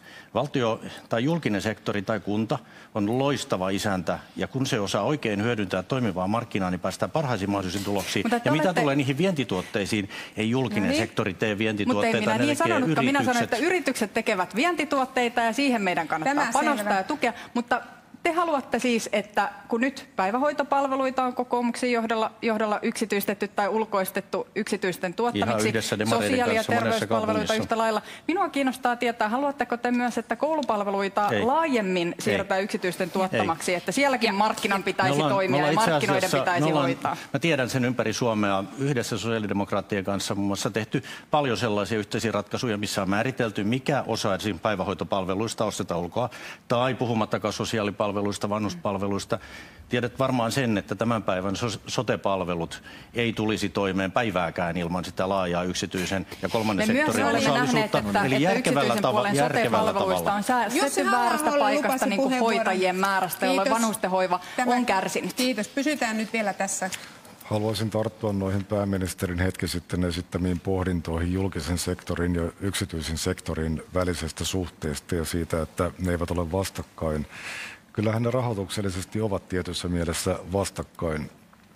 Suomesta ei löydy sellaisia poliitikkoja, jotka eivät pitäisi hyviä julkisia tai julkisesti järjestettäviä palveluja tarpeellisina ja välttämättöminä hyvinvointiyhteiskunnalle, kouluja, terveyspalveluja ja näin edelleen. Mutta kyllä se realiteetti täytyy kuitenkin ymmärtää, että julkinen sektori rahoitetaan yksityisen sektorin työllä, jota verotetaan, josta kerätään rahat sen julkisen sektorin pyörittämiseen. Vasemmalla usein tunnutaan ajateltavan, että julkinen sektori on jonkinlainen ikiliikkuja, joka maksamillaan veroilla ikään kuin rahoittaa itsensä, mutta eihän se tällä tavalla toimi. Ja Suomessa julkisten menojen osuus bruttokansantuotteesta taitaa olla EU-maiden toiseksi tai kolmanneksi suurin, mikä on aika järkyttävää. Ja meidän pitää, no ei edes joko tai, vaan sekä että, meidän pitää sekä lisätä ja edistää yksityiselle sektorille syntyvää työllisyyttä, että pystyä karsimaan julkisia menoja. Ja se julkisten menojen karsiminen, toisin kuin sieltä aina älähdetään näissä tilanteissa, ei tarkoita sitä, että viedään ensimmäisenä lapset sairailta ja vammaisilta ja lapsilta ja vanhuksilta. Se tarkoittaa sitä, että priorisoidaan julkisia menoja, karsitaan sellaisia toimintoja, jotka eivät oikeastaan kuulu veronmaksajan rahoitettavaksi, eivätkä valtion tai kuntien ydintehtäviin. kommentti tähän. Miten vastausvuoro vielä tästä? Sanna Marin, Saarikko ja Li. Kommentoida. No, kun puhutaan, että pitäisi näitä turhia asioita karsia. Jos me katsomme vaikka kuntapalveluita tai kuntien tehtäviä, niin suurimmat kuluerät siellä ovat sosiaali- ja terveydenhuollon palvelut. Kyllä, siellä on juuri ne mielenterveyspalvelut, vanhusten palvelut, siellä on terveyspalvelut sisällä. Ja toinen isoin erä on tietenkin koulutukseen liittyvät kysymykset. Eli ei siellä nyt ihan niin paljon ole sellaista ikään kuin turhaa, mitä ihmiset eivät tarvitse. Ja muutoinkin minua häiritsee tässä keskustelussa se, että me ikään kuin emme näe ihmistä kokonaisuutena tai yhteiskuntaa kokonaisuutena. Kyllähän kaikki lähtee ihmisistä. Kaikki yrittäjät ovat ihmisiä, kaikki yhteiskunnan toimijat ja toiminnot perustuvat ihmisten toimintaan. Me haluamme, että ihmiset voivat hyvin, ihmiset pärjäävät, saavat koulutusta, voivat rakentaa omaa elämänpolkua, lähteä yrittäjiksi, perustaa yrityksiä, menestyä ja palkata työntekijöitä. Eli eivät nämä ole vastakkaisia asioita, vaan meidän pitää nähdä ihmisen elämä kokonaisuutena ja ymmärtää, että me olemme yhdessä yhteiskunta ja vastuussa myös toisista. Sanna Marin, me varmaan kaikki toivomme näitä asioita, mitä luettelitte, mutta esimerkiksi Tampereellahan on toteutettu mittavaa tasapainottamisohjelma, tai ollaan toteuttamassa, varmaan ehkä voi olla vielä kesken, niin mistä siellä on säästetty? Tampereella on tehty monia asioita tällä valtuustokaudella talouden tasapainottamiseksi. Siellä on myös korotettu veroja, kokoomus on ollut tässä mukana, mutta kyllä siellä on myös järkevöitetty asioita.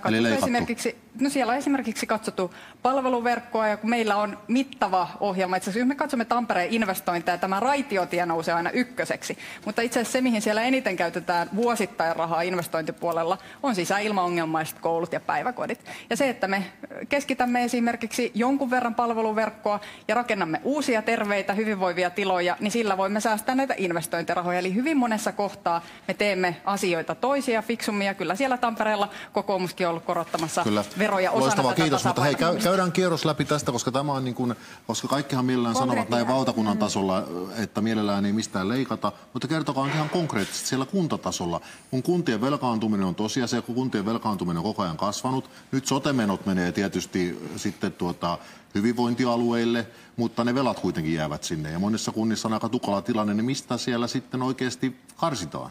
Voinko aloittaa? Käydään kierros läpi. Annika Saarikko alkaa. Joo, tämä on musta oikein reilu kysymys meille. Itse yritin sanoa jo heti aluksi, että mitähän tuosta listasta ei voida sulkea pois, vaan kuntapäättäjät tarvitsevat kaikkia keinoja. Yksi sellainen varmasti tämän etätyöajan myötä tullut uusi mahdollinen muutos ja säästökohde on julkiset tilat. Me tulemme toimistotiloihin ja virastoihin suhtautumaan tulevaisuudessa aika eri tavalla, kuin olemme totutelleet etätyöhön. Mutta muutoin, mä just oikein laskin tässä mielessäni, että onko nyt 11 päivää kuntavaaleihin, niin nyt se sitten tuli. Taas se perinteinen asetelma, että kokoomus ja SDP väittelee, että onko yksityiset palvelut parempia vai julkiset palvelut. Tämä on nähnyt ennenkin. Ja lopputulema on se, että on hirveän vieras keskustelu kuntien arkitasolla. Suurin osa kunnista hyödyntää tasan näitä molempia. Lopputulema on se, että te menette kummankin kanssa hallitukseen. Kyllä, ja tiedätkö, siitä mä oon tosi tyytyväinen, että Suomessa on sellainen tasapainottava maltillinen voima nimeltä keskusta, joka hoitaa asioita, ei pelkästään räksytä. Annika Saarikko, ne leikkaukset. Esimerkiksi tilapalveluista pystytään leikkaamaan. Entä Li Andersson? No yksi esimerkki, mitä me ollaan nostettu meidän kuntatalousohjelmassa esille, on julkiset hankinnat, jossa pyörii noin 20 miljardia vuositasolla Suomessa. Eli kyllä ne kunnat ostaa myöskin paljon palveluita yrityksiltä, vaikka ei ihan kaikkia palveluita kannatakaan ostaa.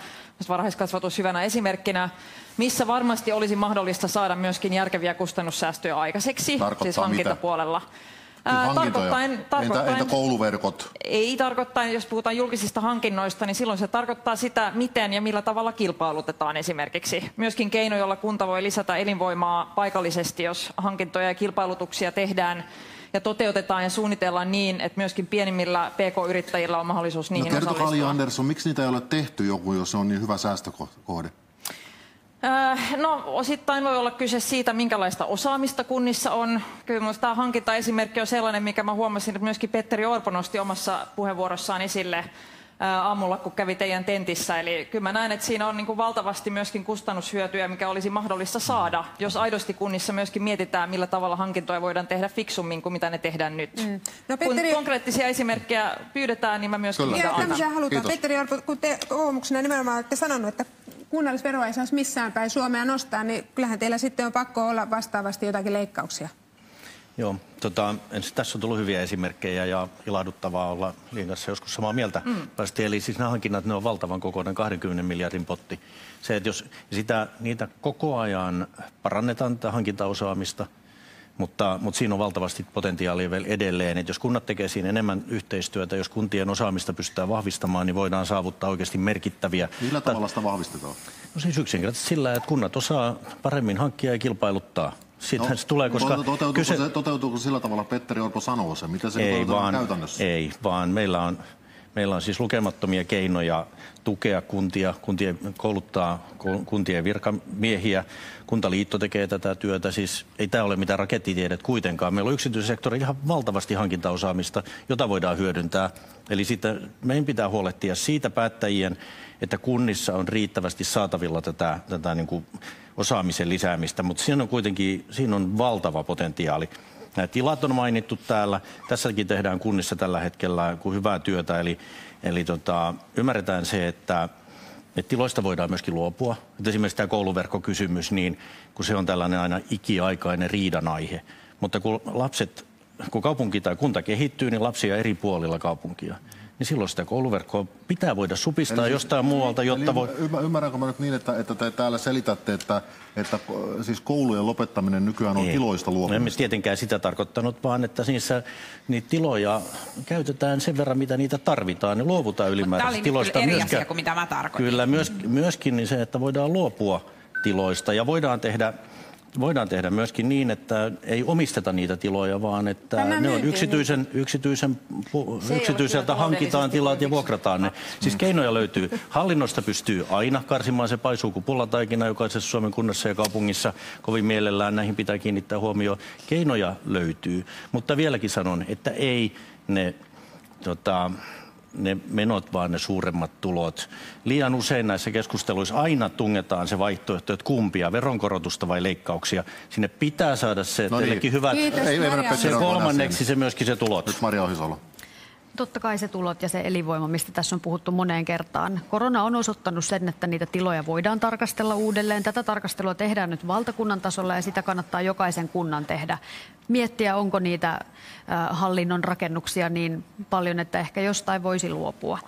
Tämä on ehkä sellainen kysymys, että kun tämä on kysytty kaikissa PJ-tenteissä, niin se, joka ehtii ensimmäisenä vastata, niin sanoo aina ne samat pointit, nämä samat keinot kaikilla meillä pyörii, ja niitä varmasti yhdessä edistetään kunnissa. Hankintojen pilkkomisesta, siitä, että yhä useampi paikallinen yrittäjä pääsisi mukaan sinne kilpailutuksiin, niin siitä itse asiassa Aalto-yliopisto ja Vatti on juuri tehnyt selvitystä, että jopa 5% kustannussäästöt voitaisiin saada. Puhutaan siis 10-100 miljoonista euroista säästöjä, ja näissä hankinnoissa pitäisi pystyä painottamaan myös sitä, että otetaan ne ekologiset näkökulmat myös huomioon. Esimerkkinä nyt tästä nostan muutama päivä sitten, taisi olla Seinäjoella, missä kokoomus ja keskusta oli kaatanut paikallisten nuorten aloitteen siitä, että 30 nuorta kunnassa olisi saanut vegaaniruokaa, mikä olisi voinut tulla paikalliselta tuottajalta.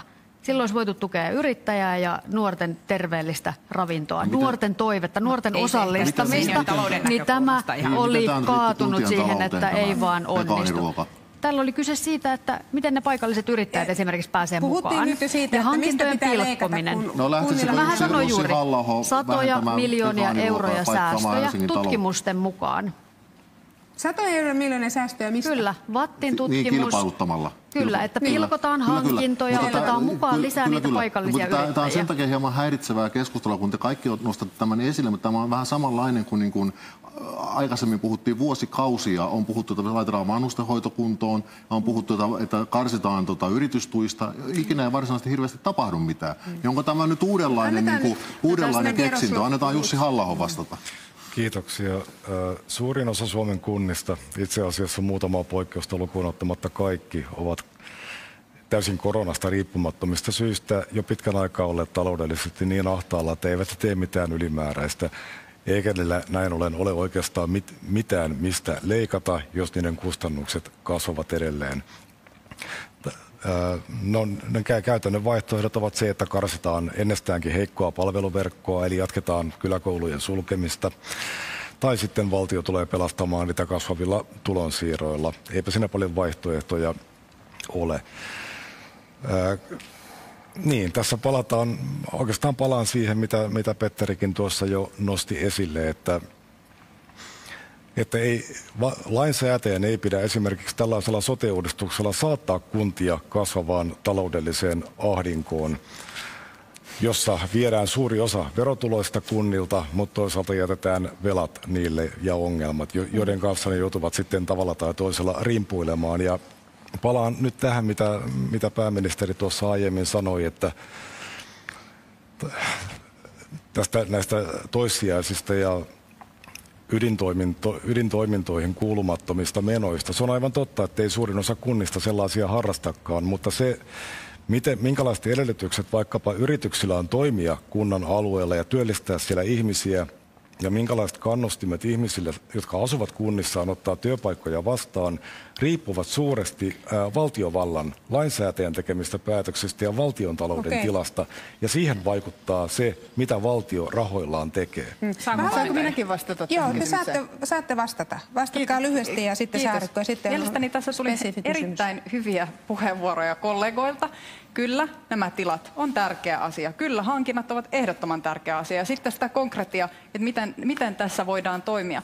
Konkreettinen esimerkki oli viime viikonloppuna Imatralla ja siellä on ollut juuri tämän kaltainen kouluverkkokysymys aikaisemmin esillä. Ja siellä on ollut paljon sisäilmaongelmista kärsiviä pienempiä kouluja. Ja siellä ollaan päädytty rakentamaan 3 koulukeskusta, modernia koulukeskusta, puurakentamista. Taitaa olla Suomen suurin puukoulu nyt sitten Imatralla, jossa itsekin sain vierailla. Ja siellä oltiin samanaikaisesti ratkaistu sekä sisäilmaongelmia että tätä palveluverkkokysymystä. Eli kyllä näitä ratkaisuja voidaan paikallisesti tehdä fiksulla tavalla. Ja sillä Imatralla se säästö tuli mistä? No se tulee pitkällä juoksulla esimerkiksi siitä, että jokaista näitä yksittäistä koulua ei sisäilmakorjata, vaan rakennetaan uudet koulukeskukset, terveelliset, turvalliset tilat ja samalla voidaan myös parantaa opetuksen laatua. Ja sitten toinen asia konkreettinen tähän hankintoihin. Ja tässä kyllä sanon, että yritykset ja julkinen sektori voisivat tehdä paljon enemmän ja parempaa yhteistyötä hankintojen puolella. Esimerkiksi nämä ICT-järjestelmät. IT-järjestelmät, mitä kunnat käyttävät, kunnilla ei ole osaamista kuntavirkamiehillä riittävästi hankkia näitä järjestelmiä. He tarvitsisivat yksityisen sektorin ja yritysten apua siihen, että osataan myös hankkia, osataan tilata, tiedetään, että mitä tarvitaan, koska siellä yksityisellä puolella on tässä paljon osaamista. Sanna Marin, tuossa Jussi Halla-aho aikaisemmin sanoi, että ei tämä kaikkien kuntien tilanne niin auvoinen ole, että siellä monessakaan paikassa ole enää mistä leikata. Mä otan ihan konkreettisen esimerkin Mikkelin, jolla on maksettavana 5 vuodelta kertynyt kumulatiivinen reilu 30 miljoonan alijäämä vuoden 2023 loppuun mennessä. Miten he selviää? Itse asiassa kävin myös Mikkelissä viime viikonloppuna. Olen kiertänyt tässä puukoulua rakentamalla ei selviä Mikkelissä. Miten siellä selvitään? Eri puolella Suomea. Mikkelin viestit olivat hyvin selvät. Toiveet valtiovallan suuntaan. Ensinnäkin tämä EUn aluerahojen jako, joka on nyt ministeri Lintilän työpöydällä. Tästä tuli Mikkeliltä vahva viesti. Ja toinen asia, mitä siellä nostettiin esille, oli tietenkin yhteydet, liikennehankkeet. Se, että kaupunki on saavutettavissa ja että siellä on elinvoimaisuutta. Ja kolmas asia, minkä he nostivat esille, on monipaikkaisuus. Koska itse asiassa Mikkeli on kaupunki, jossa on paljon mökkipaikkakuntalaisia. Heillä on maksettavana tuo 30 miljoonan alijäämä nyt aika nopeasti. Kyllä, mutta Mikkelille, kuten aika monille muillekin Suomen kunnille, on aivan oleellista se, että se on vetovoimainen, että sinne sijoittuu ihmisiä, että nähdään kaupunki ja alue mahdollisena paikkana asua ja elää. Nämä olivat niitä viestejä, mitä mikkeliläiset kertoivat minulle, että näitä he haluaisivat valtiovallalta ja mielestäni nämä ovat asioita, joita kannattaa edistää. Mitä mieltä on siitä? He ovat itse miettineet, että pitäisikö heidän myydä energiayhtiönsä? No itse kyllä suhtaudun sillä tavalla hyvin varauksellisesti monopoliluonteisten toimintojen myymiseen.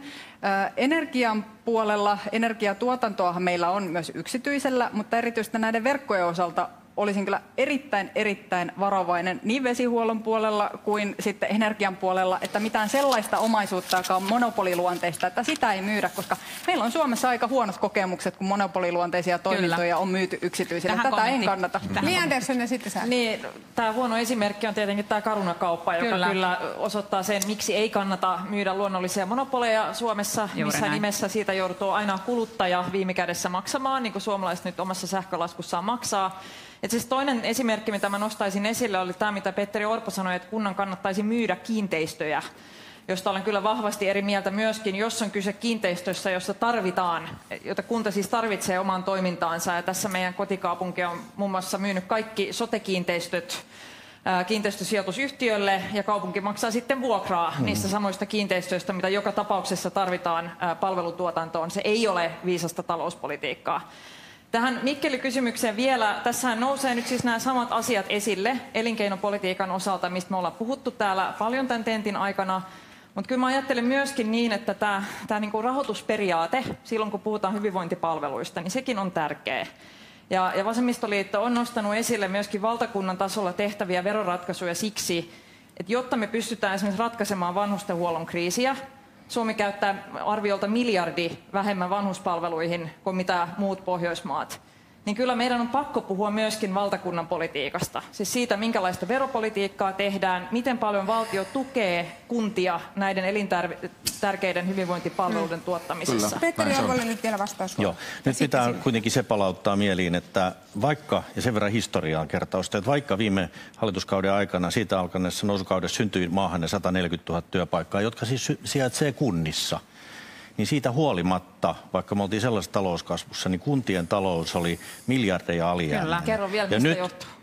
Se oli miljardeja alijäämäinen siksi, että kunnissa kulut kasvaa, koska väestö ikääntyy. Kilpailukykysopimus ihan keskeisesti ei todellakaan pidä. Lisäksi edellinen hallitus myös jäädytti kuntien valtionosuusindeksiä. Saanko mä puhua loppuun? Siis 140 000 työpaikkaa syntyi muun muassa kilpailukykysopimuksen myötä, mutta edes siinä tilanteessa kuntien talous ei noussut plussalle, vaan oli miljardeja alijäämäinen. Nyt, kiitos ylimääräisen koronarahan, niin kuntien talous on näennäisesti kunnossa kuntavaalien alla, ja tämä ei voi olla sattumaa. Valitettavasti. Ja kun palataan tästä niin sanottuun normaaliin aikaan, mitä se sitten koronan jälkeen onkaan, niin kuntien talousvaikeudet on kaikki siellä edessä. Ja siihen auta mikään muu muuta kuin se valtakunnan politiikka, sellainen politiikka, joka saa tähän maahan kasvua ja sinne kuntiin syntymään niitä työpaikkoja. Mitään muuta keinoja ei ole. Petteri puhui nyt itsensä pussiin. Joo, mä sanoisin, että ei ainakaan nyt yritysten verotusta kiristämällä se kuntatalous nouse, kun yritykset on aika merkittäviä työllistäjiä ja elinvoiman lähteitä. Tässä olisi montakin asiaa, mitä kommentoida. Monipaikkaisuus. Kyllä, mahtavaa, että muut puolueet on tunnistaneet tämän, että suomalaiset haluaa elää väljemmin ja jakaa arkeaan. Mutta sen haluan sanoa, että Jussi, puhuit itsesi pussiin 2 asiassa. Ensinnäkin siinä, että mä en vieläkään tiedä, mitä te ajattelette tästä sote-uudistuksesta. Kuvailit, että se on kunnille jotenkin nyt kallis asia. Juurihan kerroin, että ilman tätä uudistusta pienten ja isompien kuntien veronkorotuspaine on huomattavasti suurempi. Ja sitten totesit tästä palvelukarsinasta jotenkin epämääräisesti aiemmin, että pitäisi karsia palveluita, ja nyt myönsit reilusti, että se ei tule olemaan erityisen helppoa. Ei meistä kukaan mitään pitkää listaa keksi. Mutta esimerkiksi tämä Mikkelin esimerkki. En minä täältä tule sanomaan, että mitkä on Mikkelissä ei-listalla. Jos on 30 miljoonaa urakkana, se tulee tarvitsemaan ihan kaikkia mahdollisia toimia, ja siksi nostan hattua joka ikisen puolueen ehdokkaalle, joka on näihin hommiin pyrkimässä, koska ei seuraavasta valtuustokaudesta tule helppoa. No niin. Jussi Halla-aho saa vastata tähän vielä, sitten on pakko mennä eteenpäin. Kyllä. Joo, tässä on kyllä syvä totuus, että kun täällä lupaillaan nummet ja lammet kuntalaisille ennen kuntavaaleja, niin siinä täytyisi kaikkien ymmärtää se, että ei kukaan leikkaa kunnissa ilokseen niitä palveluja. Niitä leikataan sen takia, että rahat loppuvat. Niin. Se oli lyhyt puheenvuoro. Nyt... Loistavaa. Kerrankin lyhyt puheenvuoro. Mennään eteenpäin. Ollaan loppusuoralla. Mennään vielä meidän yhteen Gallup-kysymykseemme, jossa siis luodattiin sitä, että mitä kansalaiset ajattelevat siitä, että mikä puolue erityisesti on luotettava hoitamaan heidän kunta-asioitaan. Koska alussa kysyimme nimenomaan luottamusta teihin puheenjohtajia. Nyt tulee sitten tämä kysely, jossa kysyttiin nimenomaan sitten, että mikä kunta on luotettavin hoitamaan. Li Andersson, puolueenne kannatus kuntavaaleissa ei ole Gallupien mukaan varsinaisesti nousemassa. Hän oli 2017 8,8%. Lisäksi teidän äänestäjistä noin 1/5 katsoo, että SDP itse asiassa on teitä luotettavampi kunta-asioiden hoitajana. Niin mistä tämä kertoo? Minusta mielenkiintoinen ero myöskin puolueen ja mun luotettavuuden välillä, koska puolueen puheenjohtajana puhun tietenkin aina puolueen asiaa, kun olen jossain, ja pyrin tuomaan esille, mitä vasemmistoliitto haluaa tehdä kuntatasolla palveluiden parantamiseksi ja ihmisten arjen parantamiseksi. Joten kyllä mä näen, että se on se fiksuin tapa, miten mä voin nostaa myöskin tota lukua. Eli sinnikkäästi vaan tuoda esille, mitä halutaan tehdä. Puhua puolueen asioista. Anteeksi. Et anna kenenkään muiden puhua puolueen asioista. En. Kyllä mä mieluummin puhun meidän puolueen asioista itse. Annika Saarikko, keskusta pitää kunta-asioissa luotettavimpana 10% meidän vastaajista. Ja gallupithan lupaa nyt teille noin 12% vaalitulosta, mikä olisi jälleen kerran ehkä historia huonoin keskustalle. Niin auttaako teitä nyt tässä enää mikään muu sitten kuin, että syksyllä oppositio? No onneksi nämä vaalit on paikalliset vaalit. Jokaisessa kunnassa ne käydään kunta kerrallaan. Ja tottahan tuossa luvussa on nostamista. Ehkä sitten on parantamisen varaa siinä, että tämä on kuitenkin maailman onnellisin maa. 4. kertaa peräkkäin tutkimuksessa todettu. Aika paljon siitä onnesta luodaan kunnissa. Ja me ollaan vahva kuntapuolue. Ehkä en ole osannut tarpeeksi kertoa siitä, että näillä asioilla on joku yhteys toisiinsa, että niitä vastuunkantajia ollaan oltu. Olen halunnut näissä vaaleissa puhua myös politiikan toimintatavoista, en vaan asiasisällöistä, ja olen yrittänyt reilusti kertoa, miten vaikea seuraavasta vaalikaudesta tulee, ja siksi olen ollut rajaamatta yhtään niin kuin realistista keinoa myöskään pois. Tekemistähän tuon luvun kanssa, ei tuohon voi tyytyväinen olla. Eli niin kuin onnellisuus nousee ja laskee keskustan kannatuksen myötä. No sinähän sen sanoit. Sinähän sen sanoit. Siinä, miksi me emme ymmärtäneet tuota vaalilauseeksemme, vaan tyydymme vaan paistamaan kananmunia vaalimaineessa. Voitte käyttää. Kiitos, otan mielelläni. Maria Ohisalo, viime kuntavaaleissa 2017 vihreät sai 12,5% kannatuksen. Nyt gallupit lupaa noin ehkä 11% suurin piirtein, niin tämä luottamus tässä on samaa tasoa. Niin miten te arvioitte tätä? Miksi luottamus vihreisiin ei nouse? Mikä siinä on syynä?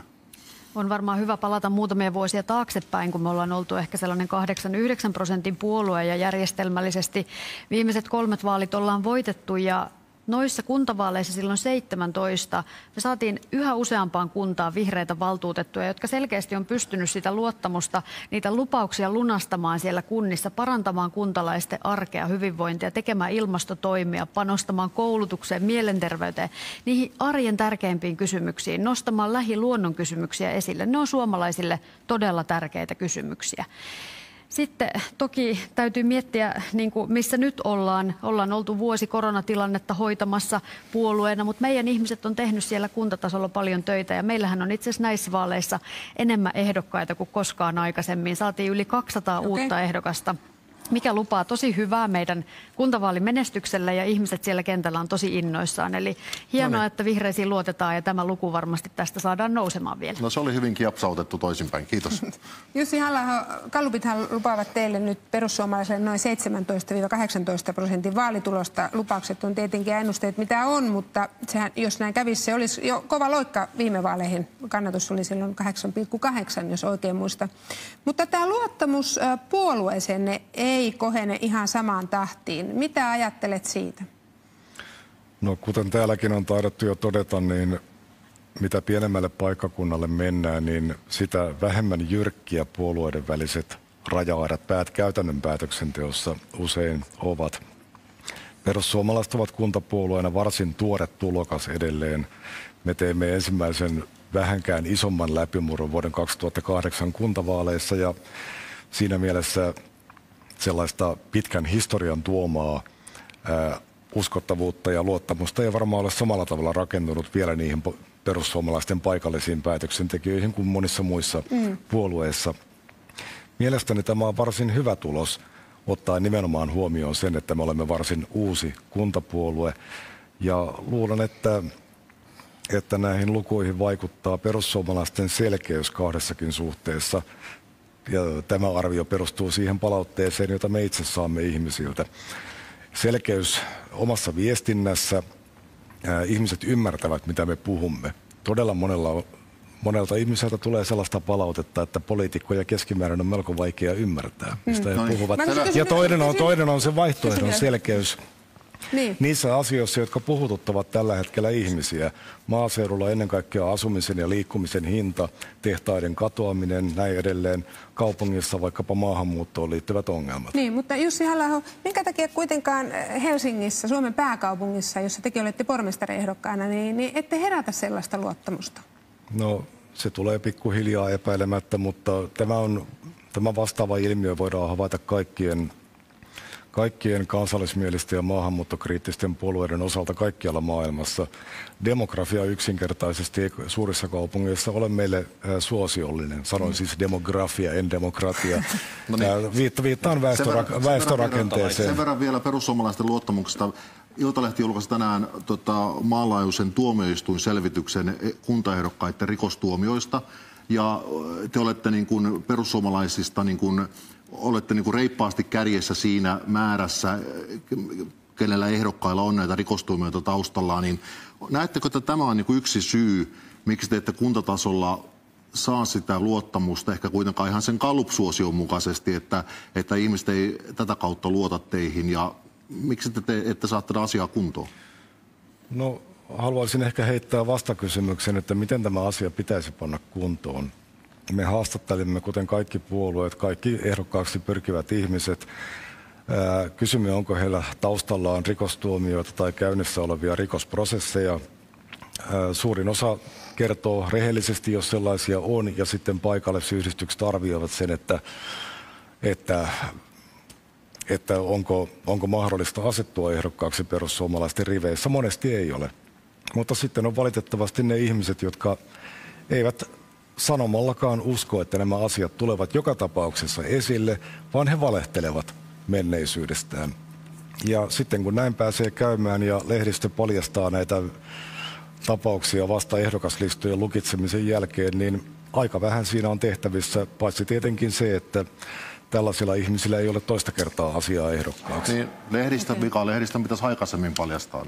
No, se helpottaisi meidän elämäämme, mutta en minä tästä tilanteesta toki korostan vaan sitä, että puolueiden keinot läpivalaista ihmisten menneisyyttä ehdokashankintavaiheessa ovat erittäin olemattomat. Kiitos.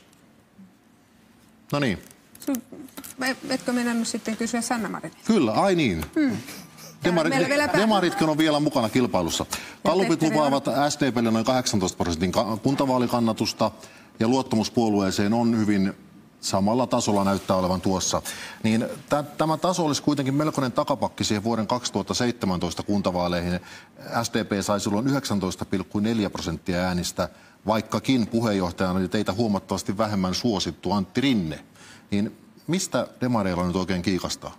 No kyllä meidän tavoitteemme on ilman muuta voittaa kuntavaalit ja pärjätä aivan kaikenlaisissa kunnissa ja kaupungeissa Suomessa. Ja meillä on kova kisa tässä nyt edessä kokoomuksen kanssa. Ehkä tästä, kun katsomme tätä puolueiden välistä jaottelua, niin tässä kuin vaikkapa Gallup-kannatusmittauksissa, niin aika tasaiselta tämä näyttää. Kyllähän me tästä havaitsemme sen, että puolueet ovat lähentyneet toisiaan. Ei siellä kauheasti yli 20% puolueita ole, eli aika suhteellisen matalalla tasolla Suomessa puolueiden kannatus on verrattuna moniin muihin maihin. Meillä ei ole sellaisia selkeitä yli 20, lähemmäs 30% kannatuksella olevia puolueita, vaan meillä on enemmänkin tällaisia keskisuuria, suurehkoja tai keskisuuria puolueita, mutta kyllä me tätä parempiin lukuihin tietenkin tähtäämme.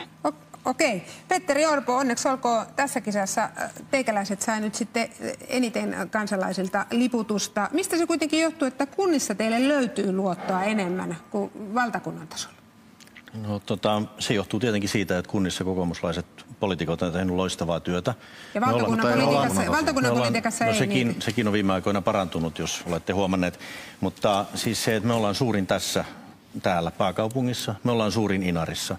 Ja kokoomuslaiset kuntapäättäjät ovat tehneet 4 vuotta aivan erinomaista työtä. Nyt meillä on 6000 ehdokasta.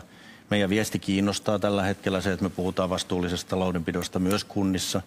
Ja silloin kysyntää ja silloin tilausta. Ja mä oon niin kiitollinen siitä työstä, mitä meidän kenttäväki, järjestöväki teki ehdokashankinnassa ja mitä tehdään tällä hetkellä kentällä hyvällä mielellä.